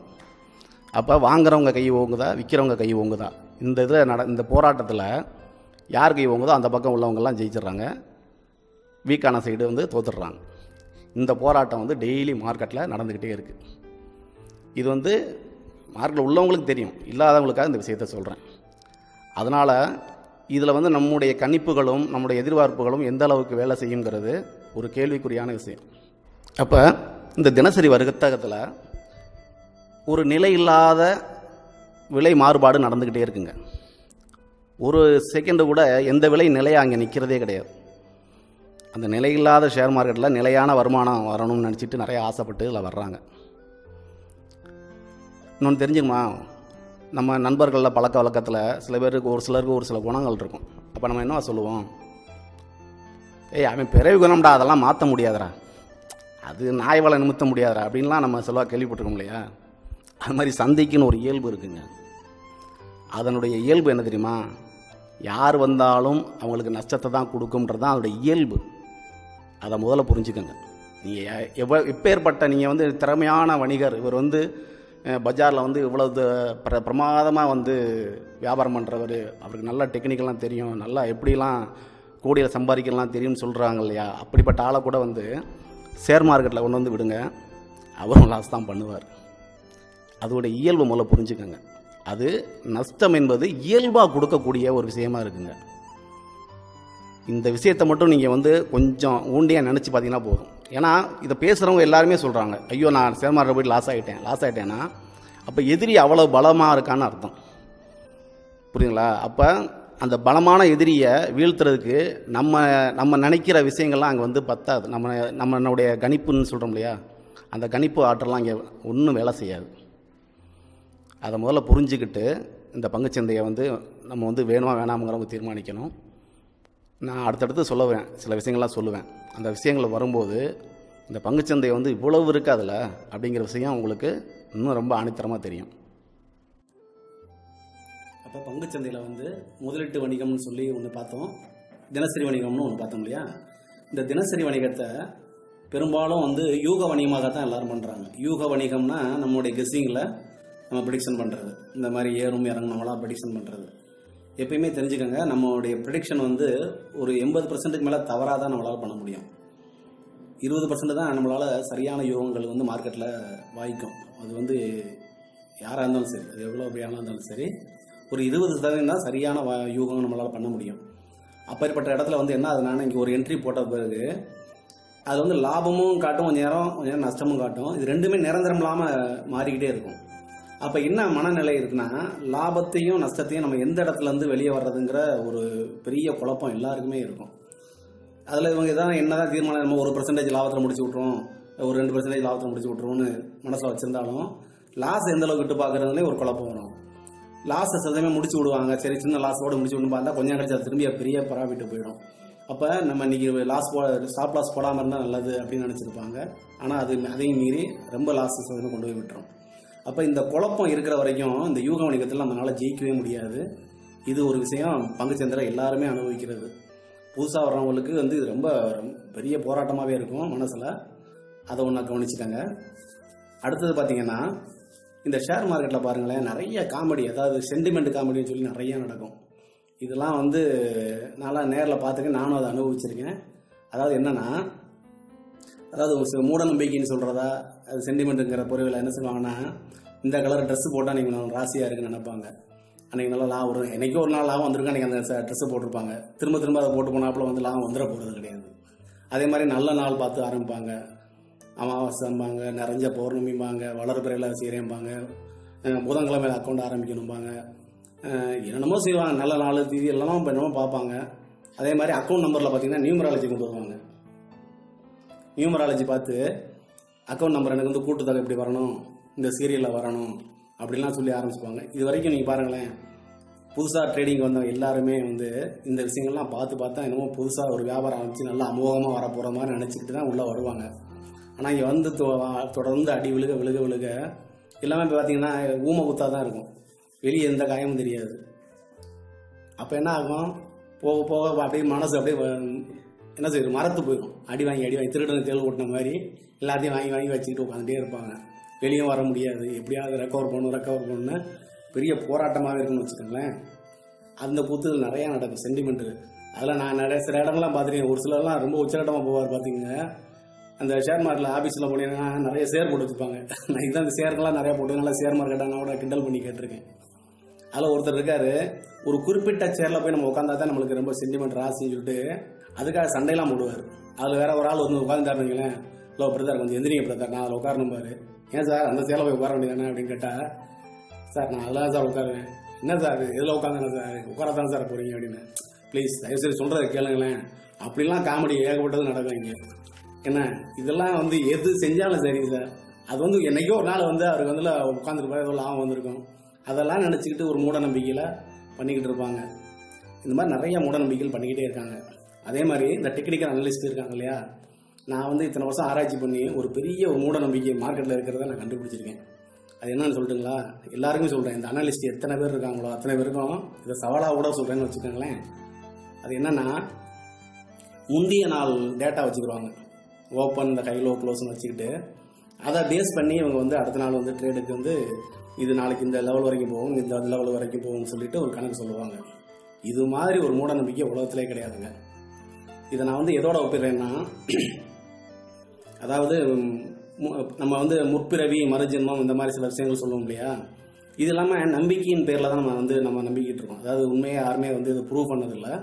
ஆனால் ஆண்டாண்டு காலமாக அதை வந்து பேசுகிறோம். எப்போ பேசுகிறோம்னா, நமக்கு ஒரு ஏதாவது துன்பம் நடக்கும்போது என்ன செய்கிறோம், இது நமக்கு போன ஜென்மத்தை என்ன பாவம் தண்ணி சொல்லச்சணும், இப்படிலாம் நடக்குன்னு சொல்லி நம்ம துன்பத்தை சொன்னாங்க. அது மாதிரி நல்ல விஷயம் நடந்ததுன்னு வச்சுங்களேன், இதெல்லாம் பூர்வ ஜென்ம புண்ணியம் அப்படின்னு சொல்லி சொல்லுவாங்க. எதுவுமே சரிங்க, அந்தந்த பிறவியில் நடக்கிறதாங்க நம்மளுக்கு வந்து கிடைக்கிது. நம்ம எவ்வளோ முயற்சி செய்கிறோம், நம்ம எவ்வளவு என்ன தப்பு பண்ணோம், அதுக்கான தண்டனையும் அதற்கான நம்ம செஞ்ச நல்ல விஷயத்துக்கான ஒரு வெகுமதியும் தான் இந்த பிறவியில் நமக்கு கிடைக்கிற ஒழிய, இதை வந்து நம்ம முன் ஜென்மத்தோட கம்பேர் பண்ணி பார்க்கறதுங்கிறது ஒரு என்ன சொல்கிறேன்னா ஒரு பகுத்தறிவுக்கு அப்பாற்பட்ட விஷயம். ஆனால் இந்த விஷயம் வந்து இங்கே நடந்துக்கிட்டு இருக்குங்க. அப்படி ஒரு விஷயம் நடக்கவே நடக்காது. ஏன்னா மார்க்கெட்டில் வந்து இந்த முதல் நாள் ஹை லோ க்ளோஸை வச்சுக்கிட்டு நாளைக்கு இந்த உயரம் வரைக்கும் போகும், இந்த வரைக்கும் வரும் சொல்லி கணக்கு போடுறாங்க. இதெல்லாம் வந்து மார்க்கெட் முடிஞ்சதுக்கப்புறம் இவங்களா வந்து கணக்கு போட்டு பார்க்குறாங்க. பார்த்தீங்களா, இது வரைக்கும் போயிருக்கு, அது வரைக்கும் போயிருக்குன்னு சொல்லி இவங்களா வந்து என்ன சொல்கிறாங்க, அதை வந்து ஒரு ப்ரெடிக்ஷன் பண்ணிக்கிட்டு இருக்காங்க. இது என்னன்னா வந்து ஒரு இறந்த உடலை வந்து போஸ்ட்மார்ட்டம் பண்ணி பார்க்குற மாதிரி தான். கிட்டத்தட்ட ஒரு உயிருள்ள மனுஷனுக்கு ஆப்ரேஷன் பண்ணும்போது கை நடுங்கும், ஆனால் போஸ்ட்மார்ட்டம் பண்ணும்போது ஈஸியாக அறுத்து பார்த்துருவாங்க. புரியுதுங்களா? அதே மாதிரி தான் மார்க்கெட் அதாவது மார்க்கெட் முடிஞ்சதுக்கப்புறம் என்ன வேணாலும் செய்யலாம், இப்படி நடந்திருக்கலாம் அப்படி நடந்திருக்கலாம் பேசலாம். ஆனால் மார்க்கெட் நடக்கும்போது கரெக்டாக முடிவெடுக்க தெரியணும். அப்படி முடிவெடுக்கிறதுக்கு இந்த முதல் நாள் டேட்டா எதுவுமே யூஸ் ஆகாதுங்கிறத நான் ஆணைத்தரமாக சொல்கிறேன். இதன் மூலமாக நான் ரொம்ப அதாவது தன்னம்பிக்கையோடு சொல்கிறேன் இந்த விஷயத்தை. இதை நான் யாரும் திமிரா நினைச்சிட வேண்டாம். ஐயா பாஸ்கர் ஐயா இப்படி தன்னம்பிக்கையும் தெளிவுக்கும் ஒரு வித்தியாசம் சொல்லுவாங்க. ஏன்னா நான் தெளிவாக சொல்கிறேன் இந்த விஷயத்தை. அப்படி ஒன்று கிடையாது. முதல்ல அந்த மாதிரி மூடநம்பிக்கையிலேருந்து தயவுசெய்து இந்த டெக்னிக்கல் எல்லாம் பார்க்குறவங்களாம் முதல்ல வெளியே வந்துட்டீங்கன்னா ஓரளவு கரெக்டான பாதை நோக்கி நீங்கள் கொஞ்சம் போக ஆரம்பிச்சிருவீங்க. அது வந்து எல்லாரும் இந்த பங்குச்சந்தையில் எல்லாரும் தெரிஞ்சிக்க வேண்டிய ஒரு விஷயம். அடுத்தது சரி, இந்த பங்குச்சந்தையை நான் எப்படி புரிஞ்சுக்கலாம், எப்படி இதை புரிஞ்சுக்கலாம் அப்படிங்கிறதுக்கு உங்களுக்கு வந்து உங்களுடைய கற்பனா சக்தியை நான் கொஞ்சம் தூண்டி விடுறேன். அதே மாதிரி இதை வந்து பாருங்க, மார்க்கெட்டை அதாவது ஒரு மாரத்தான் ரேஸ் பார்த்துருப்பீங்க இல்லையா? அந்த மாரத்தான் ரேஸில் என்ன நடக்குது, பல நூற்றுக்கணக்கான பேர் ஆயிரக்கணக்கான பேர் ஒட்டு மொத்தமாக ஓடுறாங்க. ஓடி அதிகபட்ச தூரம் ஓடுறதுக்கு யார் அதிகமாக போகிறாங்களோ அவங்க வந்து அந்த பந்தயத்தில் ஜெயிச்சதா இதில் சொல்கிறாங்க இல்லையா? ஆனால் அந்த மாரத்தான் ரேஸ் வந்து எல்லாரும் ஒரே பக்கம் ஓடுவாங்க இல்லையா? ஆனால் பங்குச்சந்தையில் மட்டும் ஒரு ஆயிரக்கணக்காக சேர்ந்து இரு திசையிலையும் ஓடுறாங்க. அதாவது எதிரெதிர் திசையில் ஓடுறாங்க. இதை கற்பனை பண்ணி பார்த்துக்கோங்களேன். அப்படி எதிர் திசையில் ஓடுறாங்க. ஒருத்தன் வந்து ரிவர்ஸில் போகிறான், ஒருத்தன் ஃபார்வர்டில் போகிறான். இப்படி போகும்போது என்ன ஆகுதுன்னா, இந்த யாரும் எந்த திசையில் எவ்வளோ ஸ்பீடாக போகிறாங்கிறத உங்களால் குழப்பமாயிடும். இது வந்து ஒரு சில கம்பெனிக்கிற இறங்குற மாதிரி இறங்கிட்டு படக்குன்னு ஏற ஆரம்பிச்சிருது. ஒரு சில கம்பெனி முன்னோக்கி போகிற மாதிரி போயிட்டு திரும்ப கீழே வர ஆரம்பிச்சிருது. ஒரு சிலர் என்ன காலையிலேருந்து ஏறிக்கிட்டே இருக்குது. ஒரு சிலர் இறங்கிக்கிட்டே இருக்குது. இந்த மாதிரி ஒரு குழப்பமான மாரத்தான் ரேஸ் வந்து மார்க்கெட்டில் தினந்தோறும் நடக்குதுங்க. இதை வந்து இங்கே வந்து ஒரு மனநல பாதிக்கப்பட்டவங்களுக்கு மாரத்தான் ரேஸ் வச்சா எப்படி இருக்கும்? கிட்டத்தட்ட அதே மாதிரி தாங்க இருக்கும். எல்லாமே ஓடிட்டு ஒரு இடத்துல போய் ஒரு நொண்டி வச்சுட்டே நிற்கிறது, திரும்ப அங்கேருந்து கிடுகிடுன்னு ஏறிட்டு வந்த திசையில திரும்ப வர்றது, எங்கே ஆரம்பிச்சோமோ அந்த இடத்துல வந்து நின்றுக்கிட்டு அங்கேக்குள்ளே நிற்கிறது. இப்படி ஒவ்வொரு நாளும் நீங்கள் சார்ட்டை எடுத்து பார்த்தீங்கன்னா தெரியும். ஒரு 1000 கம்பெனி இருக்குன்னா 1000 கம்பெனியோட சார்ட்டும் 1000 டைப்பில் இருக்கும். இது வந்து இப்போ இந்த மாதிரி நீங்கள் புரிஞ்சுக்கிட்டீங்கன்னா உங்களுக்கு புரியும். ஒரு நேர்கோட்டில் வந்து எப்பயுமே இந்த பயணிக்காது ஷேர் மார்க்கெட்டுங்கிறது. ஒவ்வொரு கம்பெனியோடைய வேகமும் ஒவ்வொரு வேகத்தில் இருக்கிறனால இது நல்லா போகுமா அது நல்லா போகுமான்ற ஒரு குழப்பம் எப்பயுமே இருக்கும்.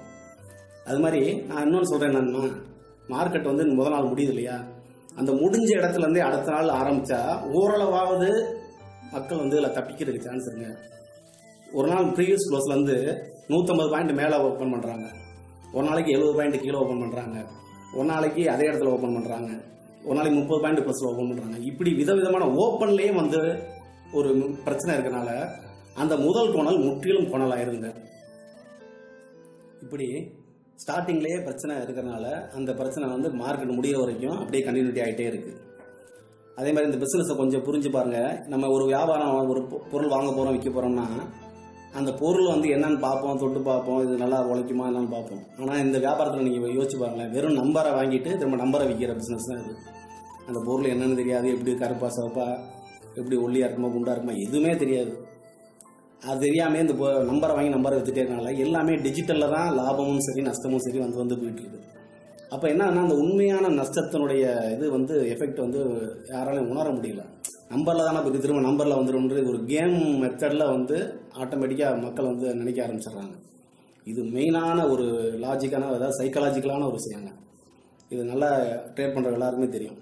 அதாவது நம்பரில் தானே போயிருக்கு, திரும்ப அதை ஒரு ஸ்கோர் மாதிரி நினச்சிக்கிறாங்க. திரும்ப அது ஸ்கோரை நின்று விளையாண்டு அடுத்த விளையாட்டில் வந்து இந்த ஸ்கோரை நம்ம சரி பண்ணிடலாம்ன்ற மாதிரியே நினச்சிட்டு இந்த ட்ரேட் பண்ணிக்கிட்டே இருக்காங்க. அது வந்து இதில் பெரிய ஒரு மைனஸுங்க. டெய்லி வந்து எல்லாரும் காசு கொடுங்க, இன்னைக்கு வாங்க ஷேர் வாங்கி ஒரு 10,000 ரூபா எடுத்துட்டு வாங்கன்னு சொல்லிட்டு இன்னைக்கு ஷேர் வாங்கி கொடுத்துட்டு போகும்போது 2000 லாஸ் ஆச்சு 2000 ஒன்றுனா அடுத்த நாளே அவங்க ட்ரேடுக்கு வரமாட்டாங்க. ஐயோ கையிலேருந்து காசு போயிடுச்சுன்ற ஒரு பயம் இருக்கும். இந்த அக்கௌண்ட் அப்படிங்க நடக்கனால இந்த விஷயம் வந்து மார்க்கெட்டில் வந்து எல்லாருமே தெரியாமல் திரும்ப ரெக்கவர் ஆயிரும்னு சொல்லிட்டு உட்காந்து வந்து ட்ரேட் பண்ணிக்கிட்டே இருக்காங்க. இந்த இது தவிர்க்கப்பட வேண்டிய ஒன்றுங்க. அதுக்கப்புறம் பார்த்தீங்கன்னா ஒவ்வொரு நாளையும் பார்த்தீங்கன்னா காலைல 1 மணி நேரமும், அதாவது மார்க்கெட் ஆரம்பிச்சு 1 மணி நேரமும், முடிகிறப்ப 1 மணி நேரம் மட்டும் தான் மார்க்கெட் நல்லா பீக்கில் போகும் வரும். மற்ற நேரம்லாம் வந்து மார்க்கெட்டு ஒரு சோப்பியா ஒரு என்ன சொல்லுவாங்கன்னா அரைச்சிக்கிட்டே இருக்குன்னு சொல்லுவாங்க. இதில் வந்து ஒரு முடிவும் எடுக்க முடியாது. இது வந்து ட்ரேடிங் பண்ணுறாங்க இல்லையா, சும்மா அதை வாங்க வைக்க அந்த மாதிரி சின்ன சின்ன ஆளுகளாக பண்ணிட்டு இருக்கிறது. இதில் வந்து மார்க்கெட்டை கணிக்கவே முடியாதுங்க. எப்பவுமே மார்க்கெட் வந்து ஏதாவது ஒரு திசையை தூக்கி நகர ஆரம்பித்தா தான் அதில் வந்து லாபமோ நஷ்டமோ நடக்கிறது வந்து அதிகமாக நடக்க வேண்டிய சான்ஸ் அப்போ தான் நடக்கும். இந்த நேரங்களில் போய் யாருமே முதல்ல ட்ரேட் பண்ணக்கூடாது. மார்க்கெட் வந்து எங்கிட்ட ட்ரெண்டு செட் ஆகிற நேரம் பார்த்து தான் ஒருத்தங்க ட்ரேட் பண்ணணும். அதெல்லாம் வந்து சாமானியத்தில் கண்டுபிடிக்க முடியாது. அதனால் அதுக்கெல்லாம் முதல்ல கற்றுக்கிறணும். முதல்ல கற்றுக்கிறாமலாம் வந்து உட்காந்துட்டு இந்த ட்ரெண்டு கண்டுபிடிக்கிறதுலாம் முடியாதுங்க. அதுபோக இதில் வந்து ஏகப்பட்ட இண்டிகேட்டர்ஸ் என்னென்னமோ கால்குலேட்டர்ஸ்லாம் வச்சுருக்காங்க. Pivot point, Fibonacci calculator, can square மெத்தடும்பாங்க, MACD ஹிஸ்டோகிராமு, ஃபிபோனா இது இச்சிமோக்கு க்ளவுடு, இது சூப்பர் ட்ரெண்டும்பாங்க. இது மாதிரி 150 கால்குலேட்டர் மாதிரி வச்சுருக்காங்க. இதுவே முதல்ல நம்மளை ஒரு கன்ஃபியூஷன் பண்ணி விட்டுரும். புரியுதுங்களா? ஒரு விஷயத்தை சரி பண்ணுறதுக்கு வந்து ஒரு டூல் இருக்குன்னா ஒரு 3-4 டூல் இருந்தால் அந்த டூலை வச்சு சரி பண்ணி இதுக்குள்ளே தாங்க இருக்குது, இதை வச்சு நீங்கள் சம்பாதிக்கலாம்னா சரிட்டு இத்தனையும் கொடுத்து நம்மளை குழப்பி விடுறதுக்காக. ஏன்னா ஒவ்வொருத்தனும் ஒரு பார்வையில் பார்க்குறாங்களே, ஒவ்வொருத்தனும் ஒவ்வொரு மாதிரி தோணிக்கிட்டே இருக்குங்க. இதை இன்னொன்று சொல்லட்டுங்களா, ஜாதகம் பார்க்குறோங்க இல்லையா, ஒவ்வொரு மனிதனுக்கும் ஒவ்வொரு செகண்டும் ஒவ்வொரு 5 நிமிஷத்தில் கூட மாறுபாடு வந்து அவனுடைய ஜாதகமே மாறுது இல்லையா, அது மாதிரி தாங்க இது ப்ராபபிலிட்டின்னு சொல்லுவாங்க. இப்போ A அப்படின்னா அதில் ஒரு ப்ராபபிலிட்டி தான் இருக்குது. AB அப்படின்னா 2 ப்ராபபிலிட்டி வரும். ABC அப்படி வச்சிங்கன்னா அப்போ வந்து 6 இது வந்துடும். 6 விதமான ப்ராபபிலிட்டி சொல்லுவாங்க. இதே ABCD 4 வைக்கும்போது என்னன்னா 24 வந்துடும். அப்போ 24 விதமான விஷயங்கள் இருந்துச்சுன்னா, இப்போ இவங்க சொல்லுவாங்க ஓப்பன் ஹை லோ க்ளோஸ் இருக்குன்னு வச்சுக்கலாம். இதை மாறி மாற்றி போட்டிங்கன்னா ஒரு 24 விதமான ப்ராபபிலிட்டி கொண்டு வர முடியும். அப்போ ஒவ்வொரு நாளைக்கும் மார்க்கெட்டு எத்தனை விதமாக எந்த விதத்தில் நடக்க போகுதுன்றது சொல்ல முடியாது. எப்படி வேணாலும் மாற்றி போட்டு நம்ம வந்து பகடை உருட்டுற மாதிரி தான். இன்றைக்கி எந்த மாதிரி விழுகுதோ அதுக்கு தகுந்த மாதிரி மார்க்கெட் நகல ஆரம்பிச்சிடும். அப்போ இந்த ப்ராபபிலிட்டியை வந்து நம்மளால் கண்டுபிடிக்க முடியாது. அதனால தான் ஜாதகத்தோட நீங்கள் எப்படி பாருங்களேன், 27 நட்சத்திரம் தான் சொல்கிறாங்க, அதை 12 ராசியாக பிரிக்கிறாங்க. அந்த 27 நட்சத்திரத்தையும் என்ன பண்ணுறாங்க, 108 பாதங்களாக பிரிக்கிறாங்க. அப்போ 108 பாதங்கள்லையும் ஒரே ராசி நட்சத்திரமாக இருக்கும், ஆனால் பலன்கள் வேறு வேறு மாறும். அப்போது ஒவ்வொருத்தவங்க பிறக்கிற நேரத்துக்கு தகுந்த மாதிரி அவங்களுடைய தசா புத்திகள் எல்லாமே மாறுது. இப்படி மார்க்கெட்டும் ஒவ்வொரு நாளைக்கு ஒவ்வொரு விதத்தில் ஓப்பன் ஆகும்போது அன்னைக்கு சுற்றி வந்து முடியும் போது வரது வந்து முடியுது.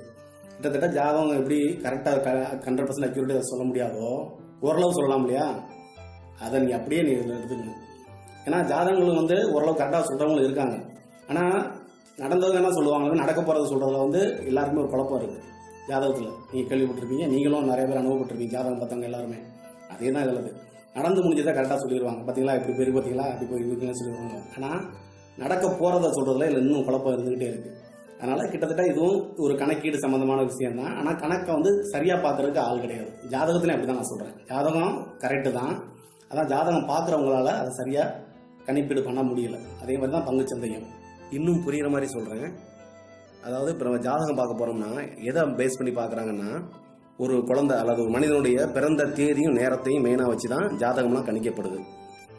அப்போ இந்த ஜாதகத்தையும் நான் அந்த பங்குச்சந்தையும் கிட்டத்தட்ட உங்களை ரிலேட் பண்ணி காட்டுறேன். அதாவது இந்த ஓப்பன் சொல்கிறோம் இல்லையா, அதை வந்து பிறந்த தேதி நேரமாக வச்சுக்கோங்க. அப்போ ஒரு மனிதனுடைய இறப்பை வந்து க்ளோஸாக வச்சுக்கோங்க. அப்போ அவன் எப்போ வந்து வாழ்க்கையில் அடிமட்டத்தில் இருந்தான் அதை லோவாக வச்சுக்கோங்க, ரொம்ப பீக்கில் எப்போ வாழ்ந்தான் அப்படிங்கிறத ஹையாக வச்சுக்கோங்க. இப்போ இதையும் அதையும் ரிலேட் பண்ணி பார்க்கும்போது இந்த ஜாதகத்தையும் இதையும் எப்படி பார்க்கணும்னா, இப்போ இன்ட்ராடேன்னு தான் இது முழுக்க முழுக்க இன்ட்ராடே. நான் ஏற்கனவே சொன்னேன் பார்த்தீங்களா, இது வந்து இந்த முதல் நாள் டேட்டா வச்சு பார்க்குறது ஒரு பெரிய ஒரு மூட நம்பிக்கை, ஒரு அபத்தமான விஷயம்னு சொன்னேன் இல்லையா. அதை இப்போ நீங்கள் இதை பொருத்தி பாருங்கள். அதாவது எந்த ஒரு ஜாதகம் பார்க்குறவங்களும் இந்த பிறந்த தேதி நேரம் கேட்குறாங்க ஒழிய நீங்கள் ப்ரீவியஸ் டெத்து எப்போ அப்படின்னு சொல்லி யாருமே கேட்டதில்லை இது வரைக்கும். நீ போன பிறவியில் எப்போ இறந்துன்ற கணக்கு நம்மகிட்ட இருக்கா, கிடையாது இல்லையா. அப்படியே இருந்தாலும் அதை வச்சு நம்ம என்ன பண்ண முடியும் சொல்லுங்கள். அதே மாதிரி தான் நீங்கள் நினைக்கிறோம்.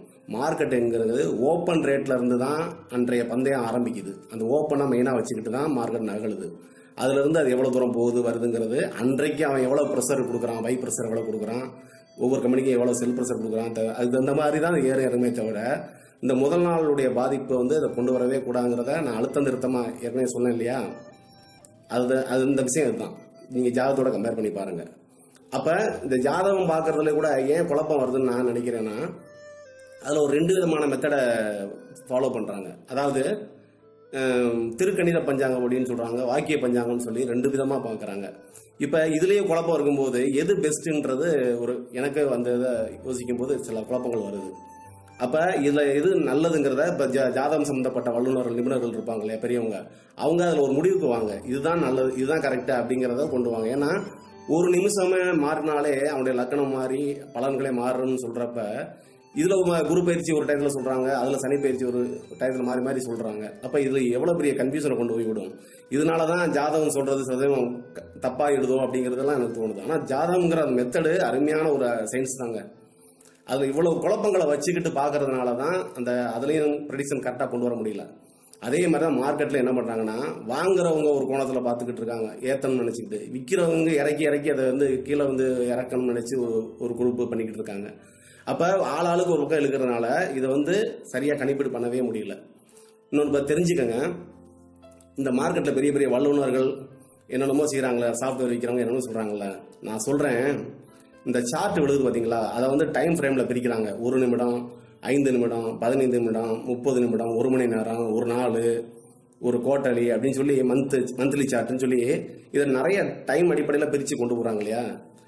எந்த ஒரு வல்லுநராக கூப்பிட்டு கேளுங்க, அடுத்த ஒரு கம்பெனியோட சார்ட்ல அடுத்த 1 நிமிஷம் கேண்டில் வந்து இப்படி தான் விழுகும்ன்றத துல்லியமாக யாராவது சொல்ல முடியும்னா சொல்லுங்க.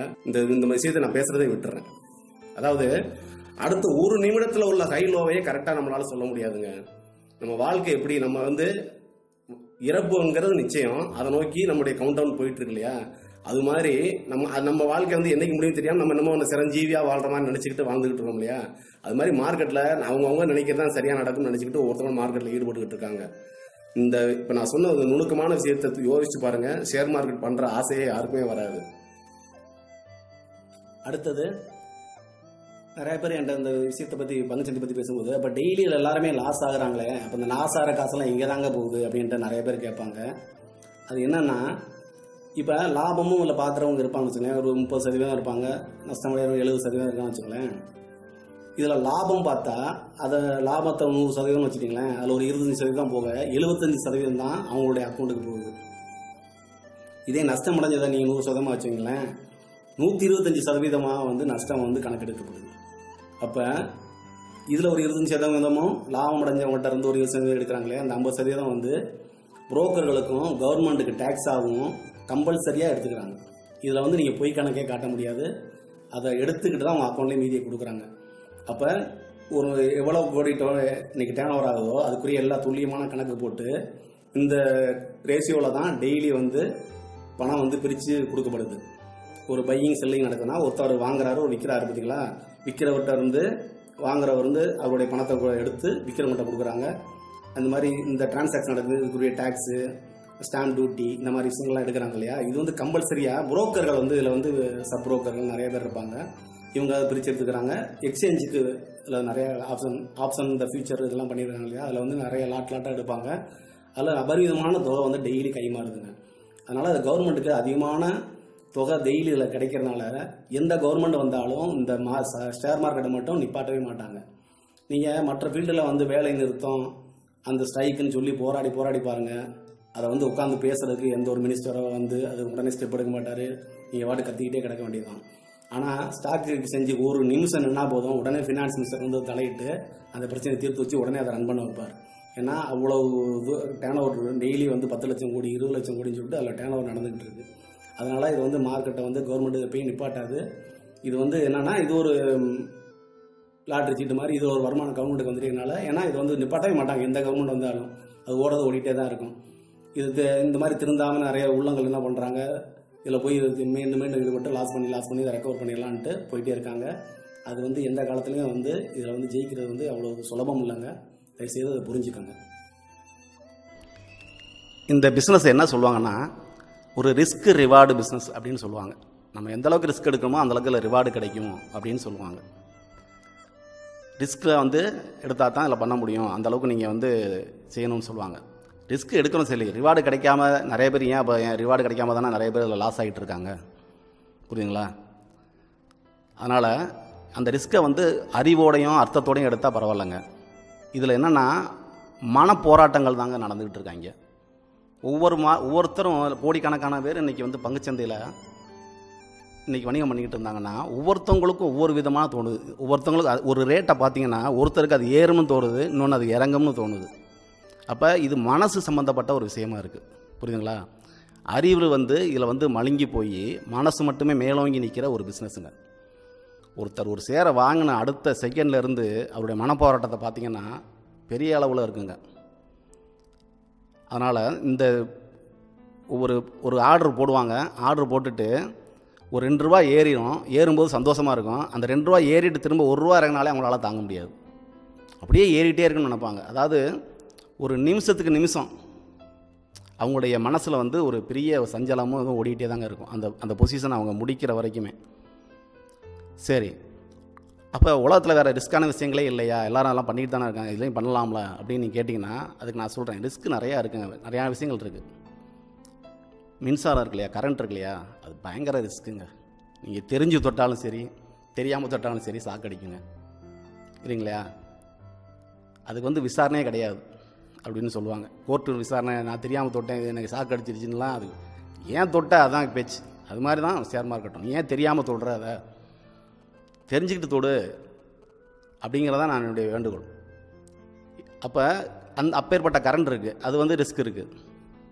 நம்ம வண்டி எடுத்துகிட்டு போகிறோம், டெய்லி வீட்டை விட்டு கிளம்புறோம், ஆஃபீஸ்க்கு வேலைக்கு போகிறோம், காரில் போகிறோம், எல்லாம் போகிறோம், அது ரிஸ்க் இல்லையா? திரும்ப வீடு வந்தால் தான் உறுதி இல்லையா? அடுத்து பாருங்கள், விமான பயணமும் அப்படி தாங்க. விமானத்தில் இங்கேருந்து டேக் ஆஃப் ஆகி போய் அங்கே இறங்கி லேண்ட் ஆகிற வரைக்கும் பார்த்திங்கன்னா அது ரிஸ்க்கு தானே, எல்லோரும் உயிரை கையில் பிடிச்சி தானே போகிறோம். ஆனாலும் இதெல்லாம் போயிட்டு தானே இருக்குது. அணு உலை எடுத்துக்கோங்களேன், அணு உலை எவ்வளோ ஒரு அணுகுண்டுக்கு சமம். ஆனால் அதெல்லாம் வெற்றிகரமாக போயிட்டுருக்கு. என்னென்னா இதில் வந்து அந்த ரிஸ்க்கை சரி பண்ணுவதற்கான காரணங்கள் வந்து ஒரு 10 அல்லது அதிகபட்சம் ஒரு 20 காரணங்களுக்குள்ளே தாங்க இருக்கும். இப்போ இதெல்லாம் செஞ்சால் தப்பு வரும், அதெல்லாம் சரி பண்ணிட்டா இது சரியாயிடும் அப்படின்னு சொல்லுவோம். சரி பண்ணி அதனால தான் இதெல்லாம் சக்ஸஸ்ஃபுல்லாக போயிட்டுருக்காங்க. ஆனால் பங்குச்சந்தையில் மட்டும் அந்த ரிஸ்க்கை சரி பண்ணுறதுக்கான காரணங்கள் இருக்குல்ல, நூற்றுக்கணக்கில் இருக்குங்க, நூற்றுக்கணக்கில் இருக்குது. அதனால தான் நூற்றுக்கணக்கான அதில் அவங்க கொடுப்பாங்க, இந்த டெக்னிக்கல் சாஃப்ட்வேரில் எல்லாம் இண்டிகேட்டர்ஸ் கொடுப்பாங்க. அவ்வளோ காரணங்கள் இருக்க போல இருக்குது. அதனால தான் அத்தனை காரணங்கள் நீ அத்தனை ஓட்டையும் அடைச்சி அதை வந்து சக்ஸஸ்ஃபுல்லாக பண்ண முடியலை. இதை வந்து மைண்டில் ஏற்றிக்கங்க. இது வந்து இப்போ நான் சொன்னது இம்பார்ட்டண்டான பாயிண்ட்டு. ஏன்னா ஒரு விஷயத்தை சரி பண்ணால் அதுக்கு சரியான பாதுகாப்பு. ஏன்னா இப்போ வந்து பாருங்க, சந்திர மண்டலத்துக்கு சந்திரயான் அனுப்புகிறாங்க, செவ்வாய் கிரகத்துக்கு போகுது. அடுத்த நூற்றாண்டில் என்ன சந்திரகிரகணம், சூரியன் எத்தனை வரும், அது எவ்வளோ நேரம் நீடிக்கும், அப்படின்லாம் கணக்கு போட்டு துல்லியமாக சொல்கிறான். ஆனால் இதுக்கு மட்டும் அப்படி பண்ண முடியல. ஏன்னா நிமிஷத்துக்கு நிமிஷம் வந்து மனிதனுடைய மனம் மாறக்கூடியது. ஒரு பெரிய பணக்காரன் நினச்சாருன்னா, அவர்கிட்ட கோடிக்கணக்காக பணம் இருந்தால் அவர் நினச்ச நேரத்துக்கு ஒரு பங்கோடைய விலையை ஏற்றவோ இறக்கவோ முடியும். அவர் எப்போ செய்ய போகிறாருங்கிற சஸ்பென்ஸ் யாருக்குமே தெரியாது இல்லையா? அப்போ அதில் எல்லாருமே அடிபட்டு போயிடுறாங்க. அதுலேயும் இந்த தினசரி வணிகத்தில் பாருங்கள், இந்த சின்ன சின்ன ட்ரேடர்லாம் இருப்பாங்க இல்லையா, கொஞ்சோண்டு பணத்தை போட்டுக்கிட்டு இன்றைக்கி எப்படியாவது 500,000 சம்பாரிச்சிட மாட்டோம், 2,000 சம்பாரிச்சிட மாட்டான்னு வராங்க பார்த்தீங்களா? அவங்க தாங்க எல்லாத்துக்கும் இரையாகிறாங்க. அது பெரிய ஒரு சுறா வந்து எல்லாத்தையும் சாப்பிட்டு போயிடும். அதனால் இது புரிஞ்சுக்கோங்க. இந்த விஷயம் வந்து ரொம்ப டெப்த்தான விஷயங்க. இப்போ இந்த 4 ரிஸ்க்கான விஷயங்களை பற்றி சொன்னேன். மின்சாரத்தை எடுத்துக்கிறோம் முதல்ல. அப்போ அந்த மின்சாரம் ஒரு உயிரை பறிக்கிற அளவுக்கு அதோடைய மோசமான அதோடைய குணங்கள் இருந்தால் கூட அதை சரியான பாதுகாப்பாக நம்ம பயன்படுத்தினோம்னா அதை வச்சு நம்ம எவ்வளோ பலன் அடைகிறோம். அந்த பலனை பற்றி நான் சொல்லணுமா உங்களுக்கு?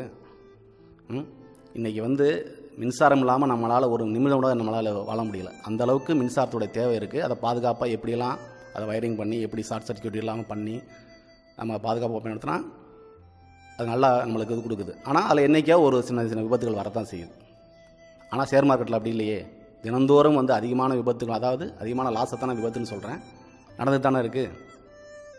அதனால் இது வந்து மின்சாரத்தை வச்சு நம்ம வந்து கரெக்டாக பயன்படுத்தும் போது நல்லா நம்மளுக்கு சேஃபாக இருக்குது. வண்டியில் போகிறோம். வண்டியில் போகும்போது பார்த்திங்கன்னா டெய்லி வண்டி எடுத்து எல்லோரும் ஓட்டுறோம், போகிறோம், வைக்கிறோம். எப்போயாவது 1-2 சில விபத்துகள் அங்கங்கே நடந்துடுது. புரியுதுங்களா?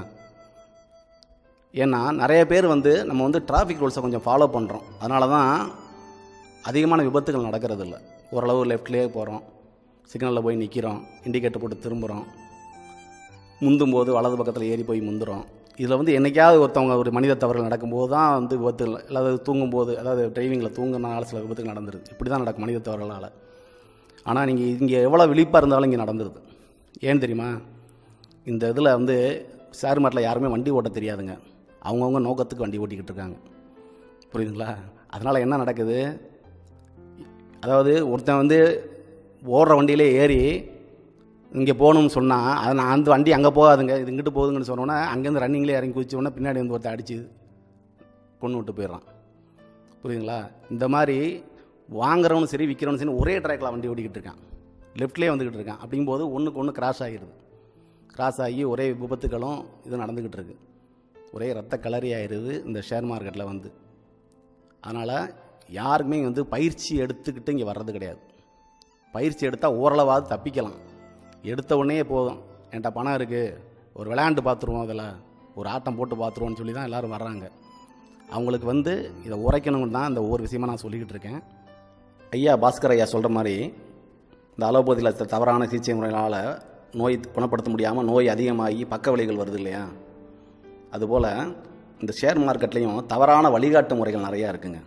அதனால தாங்க லாஸ் அதிகமாக இருக்குதுன்னு நான் ஃபீல் பண்ணுறேன். அதை நான் வந்து 10 வருஷமாக அதை இருந்து பார்த்து அனுபவிச்சிருக்கேன். அதனால் அந்த மாதிரி விஷயங்களுக்கு ஒரு விழிப்புணர்வு கொடுக்கணும் தான் அந்த பதிவோட முக்கிய நோக்கமே. அப்போ அதில் மொதல் விஷயமாக நான் என்ன சொல்ல வரேன்னா, டிப்ஸு கொடுக்குறேன்ற பேர் வழியெல்லாம் நிறைய பேர் இந்த மார்க்கெட்டில் இருக்காங்கங்க. நாங்கள் வந்து டெய்லி உங்களுக்கு வந்து இந்த கம்பெனி பரிந்துரைகள்லாம் கொடுக்குறோம், இதன்படி இந்த இடத்துல ரேட்டில் வாங்குங்க, இவ்வளோ டார்கெட் போகும், இதுக்கு வந்து இதை நஷ்டத்தை எடுப்பால் ஸ்டாப் லாஸ் வச்சுக்கோங்க அப்படின்னு சொல்லி இதில் நிறையா பண்ணுறாங்க. அப்போ இந்த ஒரு விஷயம் என்ன ஆகுதுன்னா, 100% அவங்களால உறுதியாக சொல்ல முடியாது. அதனால் என்ன பண்ணிடுறாங்கன்னா, ஸ்டாப் லாஸ் அப்படிங்கிற ஒரு விஷயத்தை அதில் சேர்த்துடுறாங்க. அதாவது இது இங்கேருந்து இந்த ரேட்டு கண்டிப்பாக போகும், போகலைன்னா இந்த இடத்துல வந்து நஷ்டத்தை நீங்கள் புக் பண்ணிவிட்டு வெளியே வந்துடுங்கன்னு சொல்கிறாங்க. அப்போ ஒரு வியாபாரம் பண்ணோம்னா அதில் வந்து 100% அல்லது ஒரு 90% லாபம் இருந்தால் தான் அது வந்து செஞ்சால் நம்மளுக்கு வந்து சரி இவ்வளோ லாபம் கிடைக்கும், ஒரு 10% போனால் பரவாயில்லன்ட்டு நம்ம பண்ணலாம்.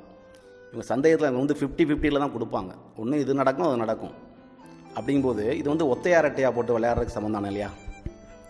புரியுதுங்களா? அதனால் நம்ம ஊர் நாட்டில் கூட சொல்லுவாங்க, இந்த ஒரு பொண்ணு வந்து பிரசவம் மாசமாக இருக்குன்னா என்ன சொல்லுவாங்க, குழந்தை பிறகு போனால் ஆளுக்குன்னு சொல்லுவாங்க. ஏய் ஆம்பளை பிள்ளை தான்ப்பா, இல்லைப்பா பொம்பளை பிள்ளை தான்ப்பா பிறக்கும் அப்படி இப்படின்னு சொல்லுவாங்க. இது வந்து இவங்க ஸ்கேன் எடுத்து பார்க்காம இவங்களே ஒரு ரிப்போர்ட் பண்ணிக்கிட்டு இருப்பாங்க. இன்னொருத்தர் வந்து அது புதுசாக ஏப்பா தலைப்புல ஆம்பளை பிள்ளை தான்ப்பா பிறக்கும், தப்புனா பொம்பளை பிள்ளை தான்ப்பா பிறக்கும் அப்படிம்பாரு. இது எதுக்கு இவர் சொல்லணும்? 2ல் 1 தானாங்க பிறக்க போகுது. அது மாதிரி மார்க்கெட் ஒன்று ஏறும் இல்லைனா இறங்கும். இதை வந்து இவர் என்ன சொல்கிறது? அப்போ இவர் சொல்கிறது எல்லாமே நடந்துச்சுன்னா அவரே செஞ்சுக்கிற வேண்டியதானே. ஏன் அடுத்த ஆளுக்கு அந்த டிப்ஸை கொடுக்குறாரு? அப்படி நடக்கணும் தெரியுதுல்ல. இது வந்து ஊர் ஃபுல்லாக எஸ்எம்எஸ் அனுப்பி நாடு ஃபுல்லாக அனுப்பி நிறைய பேரை வந்து மாட்ட வச்சு அதுக்கு சப்ஸ்கிரிப்ஷன் சார்ஜ் வேறு வாங்குவாங்க. மாதத்துக்கு இவ்வளோ பணம் கட்டுங்க, எங்கள் இது IFSC இவ்வளோ கிடைக்கும் அவ்வளோ கிடைக்கும்னு சொல்லி ஏமாற்றி அதில் பணம் முடுங்குற கும்பல் நிறையா இருக்குது. உண்மையிலேயே அவருக்கு அந்த டிப்ஸ் மேலே நம்பிக்கை இருக்குன்னா அவர் அதை பண்ணிட்டு போகலாம்ல. 1 லட்சம் ஷேர் கூட வாங்கி அதை வந்து சம்பாதிச்சிட்டு போக வேண்டியதானே. என்ன சொல்கிறீங்க? அதை பண்ணாமல் இவர் ஊருக்கெல்லாம் டிப்ஸ் கொடுத்துக்கிட்டு இருப்பார். சில சமயம் மொபைலுக்கு வரும் ஒரு மெசேஜ் வந்துடும். இதை நிறைய பேர் அனுபவிச்சிருப்பீங்க. அது மார்க்கெட்டில் உள்ளவங்களுக்கு தெரியும். ஜாக்பாட் கால் அப்படின்னு சொல்லிட்டு ஒன்று வரும், பார்த்துக்குங்க. இத்தனை லட்சம் ஷேர் வாங்க, இந்த ரேட்டு வாங்கி இத்தனை நாளைக்குள்ள இப்படி போவோம் இல்லைன்னா இன்றைக்கே போவோம்னு சொல்லிலாம் வந்து ஜாக்பாட் கால் அனுப்புவாங்க. ஏண்டா ஜாக்பாட்டுங்கிறது புதையலுக்கு சமம்டா, நீ எதுக்குடா அதை எங்களுக்கு கொடுக்குற, நீயே வச்சுக்கிற வேண்டியதானே அப்படிங்கிறதான் என்னுடைய கேள்வி. இப்படி நிறைய பண்ணுறாங்கங்க. இது வந்து நீங்கள் வந்து ஒரு மொபைலில் உங்களுடைய நீங்கள் எங்கேயாவது ஒரு டிமேட் அக்கௌண்ட் வச்சுருந்தீங்கன்னா போதும், உங்கள் நம்பரை எப்படியோ டேட்டா பேஸ் எடுத்துக்கிட்டு ஏதாவது ஒரு எஸ்எம்எஸ் அனுப்ப அல்லது ஃபோன் பண்ணி, சார் உங்களுக்கு இன்ட்ரெஸ்ட் இருக்கா, நாங்கள் வந்து உங்களுக்கு டிப்ஸ் தரோம்னு சொல்லி நிறைய பண்ணிக்கிட்டு இருக்காங்க. இதில் வந்து தயவுசெய்து யாரும் ஏமாந்துடாதீங்க. அப்படிலாம் ஜெயிக்க முடியாதுங்க. அது வந்து மார்க்கில் உள்ளவங்களுக்கும் தெரியும், மேலே வரப்போகிறவங்களுக்கும் சரி, இப்போ புதுசாக வந்திருக்கவங்களுக்கும் சரி தான் நான் முக்கியமாக சொல்லிக்கிட்டு இருக்கேன். ஏற்கனவே இதில் வந்து உழண்டுக்கிட்டு இருக்காங்களா, அவங்கள திருத்தவே முடியாதுங்க. அவங்க வந்து நான் கடைசியில் ஒவ்வொரு சில விஷயங்கள் சொல்கிறேன், அதை பார்த்து திருந்துங்க. இல்லை நான் எதுக்காக மெயினாக சொல்கிறேன்னா, இப்போ புதுசாக வந்திருப்பீங்க இல்லையா, இதில் எப்படியாவது நிறைய பேருக்கு இது புதுசாக தெரியும் இல்லையா, அவங்களுக்கு தான் இது முக்கியமாக. இன்னும் அடுத்து வர நினைக்கிறவங்க டிப்ஸ் வாங்கி இதில் ஜெயிக்க முடியாது என்பதை என்னால் 100% உறுதியாக சொல்ல முடியும். இந்த டிப்ஸ் கொடுக்குறவங்களாம் என்ன பண்ணுறாங்கன்னா, ஒரு ஃபார்முலா ஏதாவது ஒரு எக்ஸல் சீட்லேயோ அல்ல ஒரு சாஃப்ட்வேரில் என்ன பண்ணுறாங்கன்னா, ஃபிக்ஸடாக ஒரு ஃபார்முலா, இந்த இத்தனை % இதை கடந்த பை ஆகும் செல் ஆகும் அப்படிங்கிற அது பெர்சன்டேஜ் வேணால் ஒவ்வொருத்தவங்களும் மாறுமே தவிர பெரும்பாலும் வந்து அந்த அடிப்படையில் தான் டிப்ஸ் கொடுத்துக்கிட்டு இருக்காங்க. அப்போ மார்க்கெட் என்னன்னா ஃப்ளெக்சிபிளாக இருக்கணும். ஃபார்முலாங்கிறது ஃப்ளெக்சிபிளாக தானே, அதுக்கு தானே மார்க்கெட் எப்படி இருக்கோ அதுக்கு மாதிரி மாறுற மாதிரி ஃபார்முலா போட்டால் தான் மார்க்கெட்டில் ஜெயிக்க முடியும். இவங்களா ஒரு ஃபிக்ஸடாக ஃபார்முலா வச்சுக்கிட்டு இதன்படி இந்த ரேட்டு போனால் அப்படி போகும்ன்றதுக்கு அங்கே சான்ஸே இல்லை. இதனால தான் அது ஃபெயிலியர் ஆகுது. முதல்ல அதை புரிஞ்சுக்கோங்க.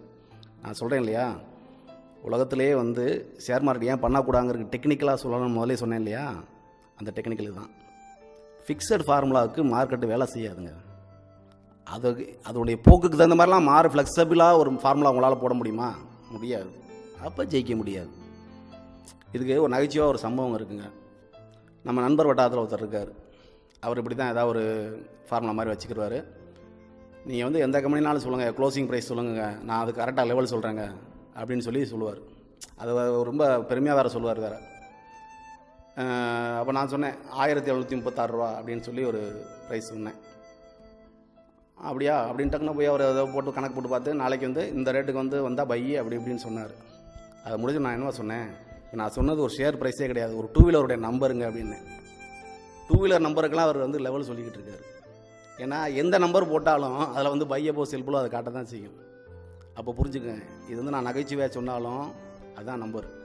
அதாவது ஒன்று இங்கிட்டு போவோம் அங்கிட்டு போவோம், எங்கிட்டு போகும் சொல்லு, கரெக்டாக சொல்லு. அது நீங்கள் வந்து ஸ்டாப் லாஸ் போட்டு வெளியே வந்துருங்க. அது எதுக்கு நான் லாஸ் பண்ணணும், ராமம் இருந்தால் சொல்லுப்பா. அது எதுக்கு இப்போ டிப்ஸுன்னு சொல்கிறனாலே அது வந்து டிப்ஸுன்னு என்ன, அதுக்கு பணம் வாங்குறீங்களா?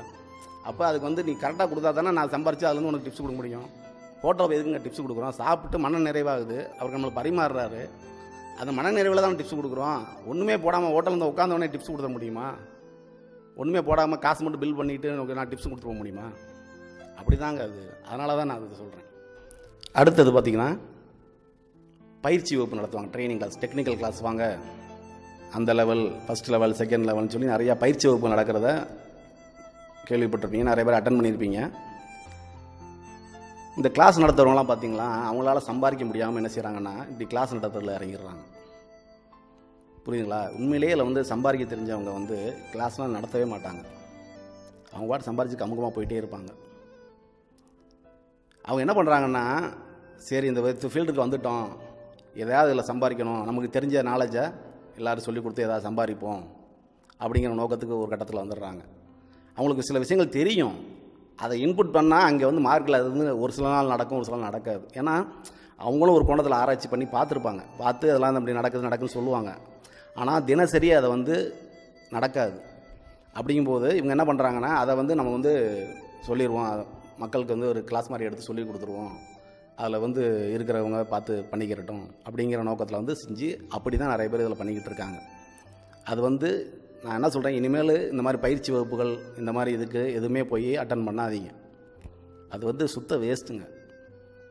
அப்படி ஜெயிச்சிருந்தா இப்போ நிறைய, நான் என்ன சொல்கிறேன்னா, இப்படிலாம் நடந்து நிறைய ஜெயிச்சிருந்தா என்றைக்கு நேரம் ஷேர் மார்க்கெட் சூப்பர்னு சொல்லி எல்லாருமே நேரம் ஷேர் மார்க்கெட்டில் பூந்து விளையாண்டுருப்பாங்க இல்லையா? அப்படி எதுவும் புரட்சி எதுவும் நடக்கலையே. இப்போ பாஸ்கரையா இத்தனை இந்த விஷயத்த சொல்கிறாங்க, இந்த மாதிரிலாம் இருக்குங்க, அலோபதியில் நிறைய பிரச்சனைகள் இருக்குது, நிறைய கம்பெனிகள் பெரிய பன்னாட்டு கம்பெனிகள்லாம் வந்து மருந்து மாத்திரைங்கிற பேரில் வந்து நம்மளை வந்து நோயாளி ஆக்கி வச்சுருக்கேன்னு சொல்லி அவேர்னஸை க்ரியேட் பண்ணுறாரு. அது நிறைய பேர் ஃபாலோ பண்ணி சரியாக இருக்கு இல்லையா? அப்போ நீ வந்து ஒரு கிளாஸ் நடத்துகிற, அப்போ நீ வந்து ஒரு புதுசாக விஷயம் கண்டுபிடிச்சின்னா நிறைய பேர் பலன் அடையணும் இல்லையா? அப்படி எங்கேயும் நம்ம கேள்விப்பட்ட மாதிரி தெரியலையே. இல்லை நீங்கள் எங்கேருந்து கேள்விப்பட்டிருக்கீங்களா? கிடையவே கிடையாது. அதனால் அந்த பயிற்சி வகுப்புகள்லாம் வந்து அது வந்து இதில் வந்து ஒரு களையப்பட வேண்டிய விஷயங்க.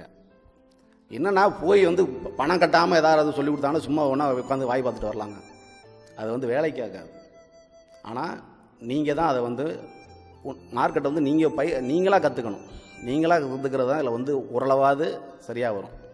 ஆனால் கற்றுக்கிறதுனா வந்து ஒரு இன்ஜினியரிங் படிப்பு மாதிரி, ஒரு டாக்டர் எம்பிபிஎஸ் படிப்பு மாதிரி நல்லா வருஷக்கணக்காக உட்காந்து அதை கற்றுக்கணும். இப்போ நான் வந்து இதில் கிட்டத்தட்ட 10 வருஷமாக இந்த துறையில் ஆராய்ச்சி பண்ணியிருக்கேன். சில விஷயங்கள், சித்தாந்தங்களையும் கோட்பாடுகளையும் இதில் என்ன தான் நடக்குது அப்படிங்கிறத ரொம்ப ஆர்வமாகவும் ஒரு நாள் கூட இதை வந்து விடாமல் இருந்து நான் அதை ஆராய்ச்சி பண்ணி சில முடிவுகள் சொல்கிறேன். அதை வந்து நான் கடைசியில் உங்களுக்கு சொல்லுவேன். ஆனாலும் நான் பார்த்த வரைக்கும், நான் பட்ட அனுபவங்களில் இந்த மாதிரி விஷயங்கள் வந்து பயிற்சி வகுப்புகளில் வந்து அந்த சம்பாதிக்க முடியாமல் தான் பண்ணிகிட்டு இருக்காங்களே தவிர யாரும் சம்பாதிக்கிறவங்க யாரும் வந்து பயிற்சி வகுப்பு நடத்துறது இல்லை. புரியுதுங்களா? ஏதோ 1-2 பேர் இங்கே இருக்கலாங்க, அவங்க வந்து அவங்க பாட்டு பெரும்பாலும் வந்து அதை வெளியே சொல்ல விரும்ப மாட்டாங்க. இந்த சாஃப்ட்வேர் விற்பாங்க பார்த்துங்க, டெக்னிக்கல் சாஃப்ட்வேர் எங்கிட்ட வாங்கி அதன்படி நீங்கள் வந்து பை செல் பண்ணிங்கன்னா நல்லா உங்களுக்கு லாபம் வரும் அப்படின்னு சொல்லி அதை வந்து ஆயிரக்கணக்கில் லட்சக்கணக்கில் எல்லாம் சாஃப்ட்வேர் விற்கிறாங்க.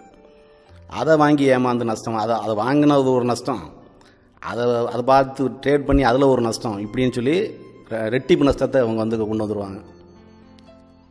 அப்படிலாம் சாஃப்ட்வேர் வந்து இன்னும் ரெடி ஆகலைங்க. அப்படிலாம் ரெடியாக இருந்தால் இப்போ இந்நேரம் பார்த்தீங்கன்னா ஷேர் மார்க்கெட்டில் ஏகப்பட்ட பணக்காரங்கள் கோடீஸ்வரர்கள் உருவாயிருப்பாங்க. புரியுதுங்களா? ஒன்றே ஒன்று தெரிஞ்சுங்க, இதில் அடிப்படையான ஒரு விஷயம் வந்து மறுபடியும் என்ன சொல்கிறேன்னா, ஷேர் மார்க்கெட் வந்து ஒரு ஐயா சொல்கிற மாதிரி ஒரு சில நபர்களால் வந்து ஆப்ரேட் பண்ணப்படுது.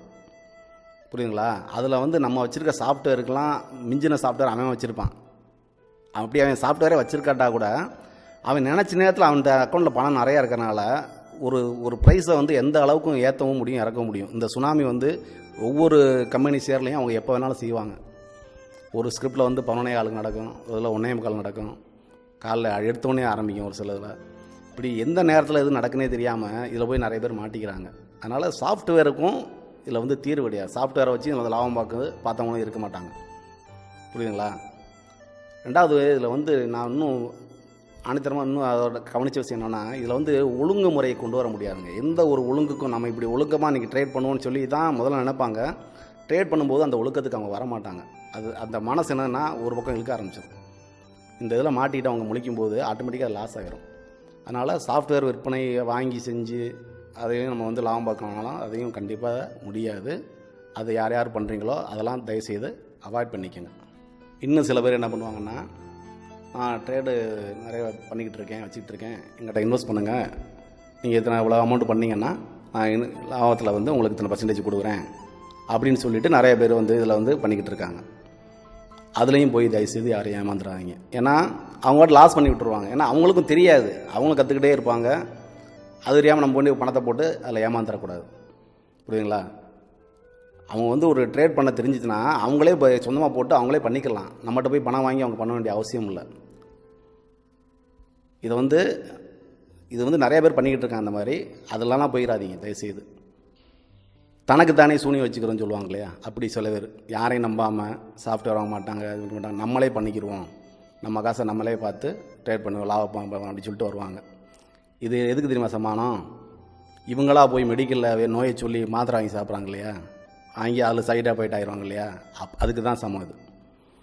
ஏன்னா இவங்களே இவங்களுக்கு ஒன்றுமே தெரியாது. இவங்களா என்னத்தை கணிக்க முடியும் மார்க்கெட்டை? 1-2 கணிப்புகள் இவங்களுக்கு சரியாக வந்துடும். அதை வச்சுக்கிட்டு அதை நினச்சிக்கிட்டே என்ன பண்ணுவாங்க, அன்றைக்கெலாம் நம்ம சரியாக லாபம் பார்த்தோம்ல, இன்றைக்கும் பண்ணுவோம் இன்றைக்கும் பண்ணுவோம்னு சொல்லிட்டு இவங்களா முட்டி மோதி மண்டையை உடச்சி இருக்கிற பணத்தெல்லாம் லாஸ் பண்ணிவிட்டு அப்புறம் விட்ட பணத்தை எப்படா எடுக்கிறேன்னு சொல்லிட்டு தெரியாமல் போட்டு மேலும் மேலும் லாஸ் பண்ணிக்கிட்டு இருப்பாங்க. இது இருக்கிறதுலே ரொம்ப அபத்தமான விஷயங்க. அதனால் இதையும் யாரும் தயவுசெய்து பண்ணாதீங்க. இப்போ நான் சொல்லியிருக்கிற எல்லா விஷயமும் ஏற்கனவே பங்குச்சந்தையில் இருக்கணும் நல்லா தெரியும்னு நினைக்கிறேன். அதனால் இப்போ நான் இதை வந்து நான் அடுத்த 2-3 விஷயங்கள் சொல்லுவேன். அதுக்கப்புறம் தான் வந்து ஆஹா அப்படின்னு உங்களுக்கு தோணும். இப்போ நான் வந்து என்னென்ன வழி, அதாவது இது வந்து புதுசாக இருக்கிறவங்களுக்காக தான் சில விஷயங்களை வந்து நான் வந்து இப்படிலாம் நடக்குதுன்னு தெரியுறேன். ஏற்கனவே இருக்கிறவங்களுக்கு எல்லாம் அனுபவப்பட்டிருப்பாங்க. ஆனால் இதுலேருந்து கண்டிப்பாக வெளியே வந்துடுங்க, ஏன் பண்ணக்கூடாது அப்படிங்கிறத நான் அடுத்து ஒரு நல்ல முத்தாய்ப்பாக உங்களுக்கு சொல்ல போகிறேன். அதாவது ஒன்றும் இல்லை, ஒரு வடிவேலு ஜோக்கு உங்களுக்கு தெரியும் இல்லையா? ஒருத்தன் என்ன பண்ணுவான்னா, ஒரு சின்ன பையன் வந்து வடிவேல்கிட்ட வம்புளிப்பான், ஏழே அந்த பையலே இந்த பையலே அப்படின்னு சொல்லி திட்டி அவனுக்கு கோவம் வந்து அவனை விரட்டினா அவன் போய் ஒரு வேனில் ஏறினவுன்னா பண்ணால் கடையில் கிட்னியை உருவிட்டு விட்டுருவாங்க. அதே தாங்க இது. நீ வழியை போய் நீங்களாக போய் அவன்கிட்ட போய் அம்பாடு சொன்னால் அவடு இப்போ ஒருத்தவங்க ட்ரேட் பண்ணுறாங்க வைக்கிறாங்கன்னு சொன்னால் நீங்கள் வாடு கண்டுக்காமல் போயிட்டே இருங்க. நம்மளும் போய் சம்பாதிப்போம்னு போய் உட்காந்துடாதீங்க. ஏன்னா அவரே அங்கே லாஸ் ஆகிட்டுப்பான்னு தெரியாது, உங்களுடைய நண்பர்கள் பண்ணுறாரு வைக்கிறான்னு சொல்லிட்டு போய் உட்காந்து நம்மளும் பண்ணுவோன்ட்டு பண்ணிடாதீங்க. இது அந்த வடிவேலுக்கு அது மாதிரி தான் ஆயிரும். போனால் அது கிட்னி ஒரு மாதிரி உங்கள்கிட்ட பணத்தை ஒரு வீட்டு விட்டுருவாங்க. இப்போ அந்த ஜோக்கா சொன்னேன் பார்த்தீங்களா, கிட்னியை ஒரு வீட்டு வர்ற மாதிரி. சீரியஸாக சொல்லவா? இப்போ உங்கள் புத்தியில் உரைக்கிற மாதிரி சொல்லவா? என்ன தெரியுமா, இது வந்து என்னென்னா பாம்பேயில் இருக்கிற ரெட் லைட் ஏரியா இருக்கு இல்லையா, அதுதாங்க இது. விதவிதமாக மேக்கப் போட்டு வந்து மயக்குவாங்க. என்னை வாங்க என்ன ஏன் சேர வாங்க அது சேர வாங்கன்னு சொல்லி மயக்குவாங்க. போனீங்கன்னா அவங்க காசு போயிடும். அதே தாங்க, ரெண்டுமே மும்பையில் தான் இருக்குது. ரெட் லைட் ஏரியாவும் அங்கே தான் இருக்குது, இது அங்கே தான் இருக்குது. இது எதுக்காக சொல்கிறேன்னா, அங்கே போனீங்கன்னா உங்களுக்கு எய்ட்ஸ் வந்துடும், இங்கே வந்து உங்களுக்கு நஷ்டமாயிடும். புரிஞ்சுக்கங்க. உங்களால் பங்குச்சந்தையில் வந்து தனியால் நின்று இப்போ நான் மேற்கொண்ட 4-5 காரணங்கள் சொன்னேன் பார்த்தீங்களா, டிப்ஸ் வாங்குறது, இந்த சாஃப்ட்வேர் வாங்குறது, பயிற்சி வகுப்பு நடத்தலாம், ட்ரைனிங் கிளாஸில் போய் அட்டன் பண்ணுறது, நம்மளாக ட்ரேட் பண்ணி பார்க்குறது, எவர்கிட்ட பாசை கொடுத்து நீங்கள் எனக்கு சம்பாரிச்சு தாங்கன்னு சொல்கிறது, இந்த மாதிரி எந்த ஒரு விஷயத்தாலையும் பங்குச்சந்தையை ஜெயிக்க முடியாது. அதுவும் தினசரி வர்த்தகத்தில். சில பேர் இன்வெஸ்ட் பண்ணுவாங்க. இன்வெஸ்ட் பண்ணுறாங்கன்னா அதிகப்படிய பணம் வச்சுருப்பாங்க. அந்த காசு வந்து அவங்களுக்கு உடனடி தேவையாக இருக்காது. இன்வெஸ்ட் பண்ணி ஒரு 2 வருஷம் 3 வருஷம் இல்லை 5 வருஷம் 10 வருஷம் வெயிட் பண்ணி கூட அவங்க லாபம் பார்த்துட்டு வெளியே வருவாங்க. நான் மெயினாக இந்த விஷயத்தை வலியுறுத்தி சொல்கிறது என்ன தெரியுமா, அந்த டெய்லி ட்ரேடிங்கிற இன்ட்ராடே ட்ரேடிங் பார்த்தீங்களா, தினசரி வர்த்தகம், இதை வந்து தயவுசெய்து யாரும் ஈடுபடாதீங்க. கம்ப்ளீட்டாக வந்து ஒரு சூதாட்டம் தாங்க. இதை வந்து நான் வந்து அனுபவபூர்வமாக உணர்ந்திருக்கேன். இதில் என்னென்ன பிரச்சனை வந்து நடைமுறை சிக்கலை ஃபுல்லாக நான் இப்போ உங்கள்கிட்ட சொல்லியிருக்கேன். இவ்வளோ நடைமுறை சிக்கல் இருக்குது. ஐயா சொல்கிற மாதிரி ஒரு சுயசார்பு வாழ்க்கை, ஒரு உற்பத்தி சார்ந்த வாழ்க்கை, ஒரு பொருளை உற்பத்தி பண்ணணும், அதன் மூலமாக வந்து நிறைய பேருக்கு வேலை கொடுக்கணும். இந்த மாதிரி போகிறது தான் எப்போயுமே. இந்த மாதிரி நம்ம கணிப்பு போட்டு லாட்ரி சீட்டு வாங்குற மாதிரியோ அல்லது நான் என்ன சொல்கிறேன், இதில் வந்து லாபம் வராமலாம் இருக்காதுங்க. நான் என்ன சொல்கிறேன், ஒவ்வொரு சிலர் லாபம் பார்க்க தான் செய்வாங்க. இந்த ஃபீல்டு எப்படின்னா, ஒரு ஆயிரக்கணக்கானவர்கள் சம்பாதிக்கிறதுக்காக கோடிக்கணக்கானவர்கள் லாஸ் ஆகிட்டு இருக்கிற ஒரு ஃபீல்டு. கோடிக்கணக்கான 1000 பேர் போட்டு சம்பாதிச்சுக்கிறாங்க. புரியுதுங்களா? ஒரு லாட்ரி சீட் வாங்குற மாதிரி தான் வச்சுங்களேன். முதல் பரிசு ஒரு 10 லட்சம் கொடுக்குறாங்கன்னா, அவர் ஆறுதல் பரிசு 2 லட்சம், மொத்தத்திலே வந்து ஒரு 20 லட்சத்துக்குள்ளே வந்து பரிசு தொகை முடிஞ்சிடும். இவன் கோடிக்கணக்கில் லாட்ரி சீட்டை விற்றுருவான். இதை அப்படியே கம்பேர் பண்ணிங்க, அவ்வளோதான். அதனால் நறுக்கு தெரிச்ச மாதிரி சொல்கிறேன், இது வந்து பங்குச்சந்தை என்பது தினசரி வர்த்தகம் யார் யார் பண்ணுறாங்களோ இந்த நிமிஷத்துலேருந்து விலகிருங்க. இதுதான் உங்கள் குடும்பத்துக்கும் நல்லது, உங்கள் பணத்துக்கும் நல்லது. இதனுடைய வேண்டுகோளாகவும் வைக்கிறேன். இந்த விழிப்புணர்வு பிரச்சாரத்தை இப்போ பாஸ்கர் ஐயாவோட சேர்ந்து நானும் ஊராக பண்ணலாம்னு ஒரு ஐடியாவில் இருக்கேன். புரியுதுங்களா? அந்த அளவுக்கு இதில் வந்து நான் அனுபவப்பட்டு இவ்வளோ நேரம் என்னுடைய அனுபவங்களெல்லாம் உங்கள்கிட்ட சொல்லியிருக்கேன். சரி, ஷேர் மார்க்கெட் தெரப்பின்னு இதை சொன்னீங்களே, அப்போ சிகிச்சைன்னா அதுக்கு ஒரு தீர்வு சொல்லணும் இல்லையா? இப்போ ஷேர் மார்க்கெட்டுக்கு வந்து தீர்வே கிடையாதா, இது வந்து ஜெயிக்க முடியாதா அப்படின்னா, அதையும் நான் சொல்கிறேன். இதுக்கு தீர்வு இருக்குது. அந்த தீர்வை நான் உருவாக்கியிருக்கேன். அதை ஒரு கோட்பாடாகவே உருவாக்கியிருக்கேன். புரியுதுங்களா? அதாவது நான் ஆரம்பத்தில் என்ன சொன்னேன்? பங்குச்சந்தையோட இயல்பு என்ன? இயல்பாகவே அது வந்து நஷ்டத்தை தான் கொடுக்கும். புரியுதுங்களா? நீங்கள் எப்படி போனாலும் சரி அது நஷ்டத்தை, நீங்கள் எப்படி வேணாலும் என்ட்ரி கொடுத்து பாருங்கள், எப்படி பார்த்தாலும் அது லாஸ்லேயே வந்து முடியுதுன்னா அதோடைய நேச்சர் அப்படி இருக்குது. மனிதன் ஒரு குழந்தை பிறகுன்னு வச்சுக்கலாம். குழந்தை பிறந்து அதை வந்து நீங்கள் வந்து ஒழுங்கமாக வளர்க்கணும். அந்த வளர்க்குறதுல தான் அது குழந்தை நல்லதாகவே தவிர அதை அப்படியே அதோடைய எதையுமே நெறிப்படுத்தாமல் விட்டிங்கன்னா அது இயல்பாகவே வந்து கெட்ட விஷயத்தை நோக்கி தான் போகும். மனித மனம் அதை வந்து கெடுதலுக்கு தான் முதல்ல ஆசைப்படும். அதுதான் ஷேர் மார்க்கெட்டும். அது இயல்பாக அப்படியே இருக்குது. அது புரியுதுங்களா? திருத்துறதுக்கு வந்து இதுதான் கஷ்டப்பட்டு திருத்தி கொண்டு வர வேண்டியிருக்கு. ஆனால் இயல்பாக வந்து நஷ்டத்தை அது கொடுத்துக்கிட்டே இருக்குது மார்க்கெட்டு. நீங்கள் பாருங்களேன், ஒரு விவசாயம் பண்ணுறீங்கன்னா களை எடுத்து உரம் போட்டு எல்லாம் பண்ணி ஒரு நெல்லையோ கரும்போ வாழை எல்லாமே வந்து பக்குவம் பண்ணாதாங்க நம்மளுக்கு வந்து நல்ல உணவு கிடைக்குது. ஆனால் சீமக்கருவில் இருக்குது பார்த்தீங்களா, நீங்கள் ஒன்றுமே செய்யணும், அது பாட்டுக்கு வரும். அதுக்கு யார் உரம் போட்டால்? இங்கே உலகம்லாம் பார்க்குறீங்க, நம்ம எங்கே போனாலும் அதுதான் இருக்குது. பார்த்தீங்களா? அப்போ இயல்பு என்ன? கெட்டது இயல்பாக வரும். அந்த இயல்பு பங்குச்சந்தையில் இயல்பாக இருக்குது. இதை புரிஞ்சுக்கோங்க. இதை விடலாம் யாரும் உங்களுக்கு சொல்ல மாட்டாங்க. ஒரு செகண்ட் அதை யோசிச்சு பாருங்களேன். கேட்காமலாம் நீங்கள் யாரையிட கேட்டு பாருங்கள், அது லாஸாக தானே சொல்கிறாங்க. அப்போ இயல்பாக இருக்கு இல்லையா? அதை என் மைண்டில் ஏற்றிக்கங்க. சரி, அப்போ என்ன தீர்வு அப்படின்னா, நான் இப்போ இந்த மார்க்கெட்டை எப்படி பார்க்குறேன் அப்படின்னா, தொடர்ந்து நான் ஏற்கனவே சொல்லிட்டேன், மார்க்கெட்டில் வாங்கினாலும் சம்பாதிக்கலாம், ஏறி பை பண்ணி வைக்கலாம், விற்றுட்டு வாங்கலாம், ரெண்டு பக்கம் இறங்கும் போதும் சம்பாதிக்கலாம், ஏறும்போதும் சம்பாதிக்கலாம்னு ஒரு விஷயத்தை சொன்னேன் இல்லையா? இப்போ நான் என்ன சொல்கிறேன்னா, தொடர்ந்து ஒரு வருஷம் அல்லது 6 மாதமாவது டெய்லி லாஸ் வர்ற மாதிரி ஒரு கான்செப்டை நீங்கள் முதல்ல உருவாக்குங்க. ஒவ்வொரு இண்டிவிஜுவல் நபரும் லாஸ் தான் வரணும், ப்ராஃபிட் ஒரு நாள் கூட வரக்கூடாது. அப்படி உருவாக்கிட்டு அதை அப்படியே உல்ட்டாவாக பண்ணிங்கன்னா இதில் ஜெயிக்கலாங்க. இது தாங்க தீர்வு.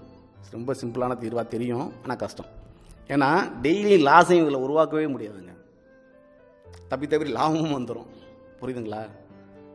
அப்படி உங்களால் முடிஞ்சால் உருவாக்குங்க. அப்போ அது உருவாக்க என்ன செய்யலாம் அப்படின்னா, எக்ஸல் கற்றுக்கங்க எல்லோரும். அதாவது இதில் வந்து உண்மையிலே ஏதாவது ஆர்வம் இருக்குது, நான் சம்பாதிக்கணும், ஒரு சில பேர் எல்லோரும் ரொம்ப ஆர்வமாக இருப்பாங்க இல்லையா? அவங்களுக்கான ஒரு டிப்ஸ் இது வந்து நான் வந்து யாருக்கு நான் சொல்லித்தர மாட்டேன், நீங்களாக தான் கற்றுக்கணும். எக்ஸல் கற்றுக்கங்க. எக்ஸலில் வந்து மார்க்கெட்டுடைய டேட்டாவை நம்ம வந்து அதில் இன்புட் பண்ணிக்கலாம். எக்ஸலில் வந்து லிங்க் பண்ணி கொடுத்துட்டு நீங்கள் இதில் ஃபார்முலாவெல்லாம் அதில் இன்புட் பண்ணுங்கள். பண்ணி எப்படி பை செல்னு நீங்களாக உருவாக்கி லாப நஷ்டம் எவ்வளோ வருதுன்றதை ஒரு பேப்பர் ட்ரேடிங் மாதிரி ஒரு எக்ஸலில் உருவாக்குங்க. எக்ஸலில் வந்து ஃபார்முலா போட கற்றுக்குங்க. மேக்ரோஸ் கோடிங்னு ஒரு விஷயம் இருக்குது. அதன் மூலமாக அதில் வந்து நம்ம நினச்ச விஷயங்களை இது வந்து நம்ம பணம் போடாமலே அதை கற்றுக்க முடியும். அப்படி முதல்ல கற்றுக்கங்க. கற்றுக்கிட்டு உங்களுக்கு திருப்தியாக தொடர்ந்து எப்போ லாஸ் வருதுன்னு உங்களுக்கு தீர்மானிக்கிறீங்களோ அப்போ என்ன பண்ணுறீங்கன்னா, அதை அப்படியே பைனா செல் பண்ணிக்கோங்க, செல்லுனா பை பண்ணிக்கோங்க. இது வந்து மார்க்கெட் தெரிஞ்சவங்களுக்கு மட்டும் அதை சம்பாதிக்க அதை ஏற்கனவே பண்ணி ஓரளவு அதில் போயிட்டு இருக்கிறவங்க மட்டும்தான் இது யூஸ் ஆகும். புதுசாக வரங்க வேண்டாம், வராதிங்க தயவுசெய்து. ஏன்னா இவ்வளோ கஷ்டம்லாம் உங்களால் பட முடியாது. அது மட்டும் அதுதான் இதுக்கு தீர்வு. இந்த சிகிச்சைன்னு சொன்னால் இதுதான். எப்படி உடம்பு தன்னைத்தானே குணப்படுத்திக்கணும் ஐயா சொல்கிற மாதிரி, தன்னைத்தானே நீங்களாக தான் அனலைஸ் பண்ணி இந்த விஷயத்தை உருவாக்கணுமே தவிர வேறு யார்கிட்டையும் போய் தீர்வு கேட்காதீங்க, சாஃப்ட்வேர் வாங்காதீங்க, ட்ரைனிங் கிளாஸ் போகாதீங்க. நஷ்டத்தால் ஜெயிக்க முடியும். புரியுதுங்களா? முள்ளால் எடுக்க முடியாது.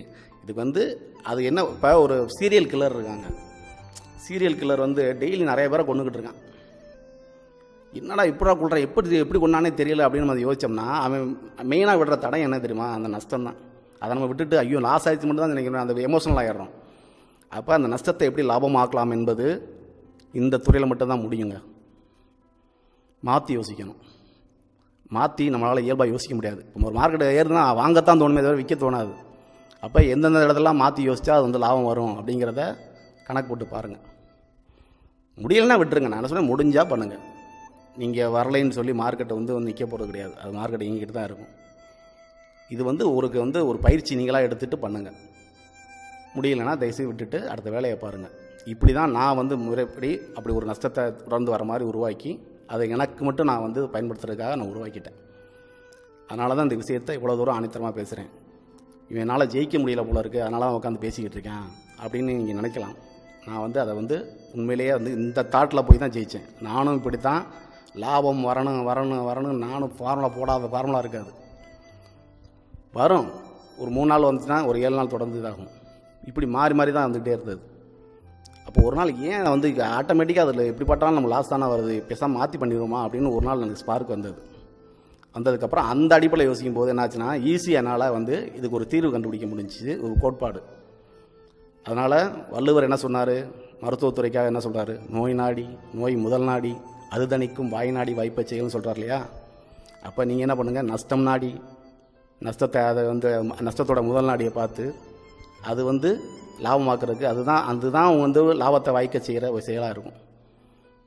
இது முடியும்னா பண்ணி பாருங்கள், அவ்வளோதான். இது வந்து நான் வந்து இவ்வளோ நேரம் வந்து சிகிச்சைனா கண்டிப்பாக ஒரு தீர்வு கொடுக்கணுங்கிறதுக்காக அதை சொல்கிறேன் ஒழிய இது எல்லோரும் நான் செய்யுங்கன்னு சொல்லலை. எனக்கு அது செய்ய தெரிஞ்சிருச்சு. இப்போ நான் என்னுடைய மனைவி என்னுடைய மகனுக்கு இதை சொல்லி கொடுத்து அவங்களுக்கு இது வந்து அவங்களுக்கு மட்டும்தான் வந்து என்னுடைய குலத்தொழிலாக அதை கொண்டு போகிற அளவுக்கு அதை நான் ப்ரிப்பேர் பண்ணிட்டேன். புரியுதுங்களா? வேறு யாருக்கும் இதை வந்து நான் சொல்லித்தர மாட்டேன். ஆனால் இந்த மிகப்பெரிய ஒரு உண்மையை சொல்கிறேன், இதுதான், இப்படி தான் மார்க்கெட்டை ஜெயிக்க முடியாது தவிர வேறு எந்த விதத்தாலையும் ஜெயிக்க முடியாது. சரி, இவ்வளோ நேரம் நான் சொன்னதை பொறுமையாக கேட்டீங்க. உங்களுக்கு இது பயனுள்ளதாக இருக்கும்னு நினைக்கிறேன். அந்த நோக்கத்தோடு தான் உலகத்திலே வந்து ஷேர் மார்க்கெட் பண்ணாதீங்கன்றதுக்காக ஒரு கிளாஸ் வந்து எடுத்தது நானாக தான் இருக்கும்னு நினைக்கிறேன். எல்லோரும் வந்து இதை ஆசை காட்டி இதில் பண்ணுங்கள் நல்லா ஜெயிக்கலாம்னு சொல்லுவாங்க. நான் ஜெயித்த பிறகும் கூட அதை நான் சொல்லலை ஐயா மாதிரி. ஏன்னா இது வந்து ஒரு ஆசையை கொடுக்குற பிஸ்னஸ், இதை வந்து யாருக்கும் சொல்லக்கூடாது, ஏதோ நம்ம ஆர்வத்தில் இதை பண்ணிட்டோம், எல்லாருக்கும் இதை கொண்டு போகக்கூடாது, எல்லாம் தப்பு பண்ணிடுவாங்க அப்படிங்கிறதுக்காக ஒரு அவேர்னஸோட அதுக்காகத்தான் பாஸ்கர் ஐயா மூலமாக இந்த வீடியோ வந்து நான் இந்த பதிவை உங்களுக்கு கொடுக்குறேன். முத்தாய்ப்பா லைஃப் டாங்க உங்களுக்கு ஞாபகம் இருக்கிற மாதிரி இங்கே இப்போ பண்ணுறாங்க இல்லையா ட்ரேடர்ஸ், எல்லாருக்குமே சொல்கிறேன், ஒரு முத்தாய்ப்பு ஒரு விஷயம் சொல்கிறேன், அப்படி மனசில் பதிவு வச்சுக்கோங்க. கண்ணதாசன் வந்து அர்த்தமுள்ள இந்து மதத்தில் என்ன சொல்கிறாரு தெரியுமா, இந்த மத நம்பிக்கை அப்படிங்கிறத பற்றி சொல்லும்போது கடவுள் இருக்காரா இல்லையான்னு எல்லாம் ஆளாளுக்கு ஒன்று சொல்கிறாங்க இல்லையா, அதை வந்து அவர் சொல்கிறார் பாருங்கள்.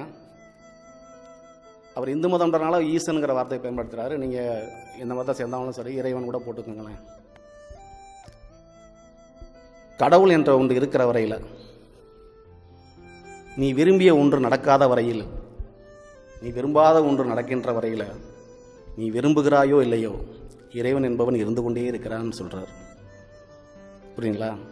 இதை அப்படியே ஷேர் மார்க்கெட்டை பொறுத்தி நான் இப்போ பேசுகிறேன். இது நானாக உருவாக்கின ஒரு கோட்பாடு. பங்குச்சந்தை என்பது உள்ள வரையில், ஷேர் மார்க்கெட் என்பது உள்ள வரையில், நீ ஏறும் என்று நினைத்து வாங்கிய பங்கு ஏறாத வரையில், நீ இறங்கும் என்று நினைத்து விற்ற பங்கு இறங்காத வரையில், நீ விரும்புகிறாயோ இல்லையோ நஷ்டம் என்பது இருந்து கொண்டே இருக்கும். வாழ்க வளமுடன்.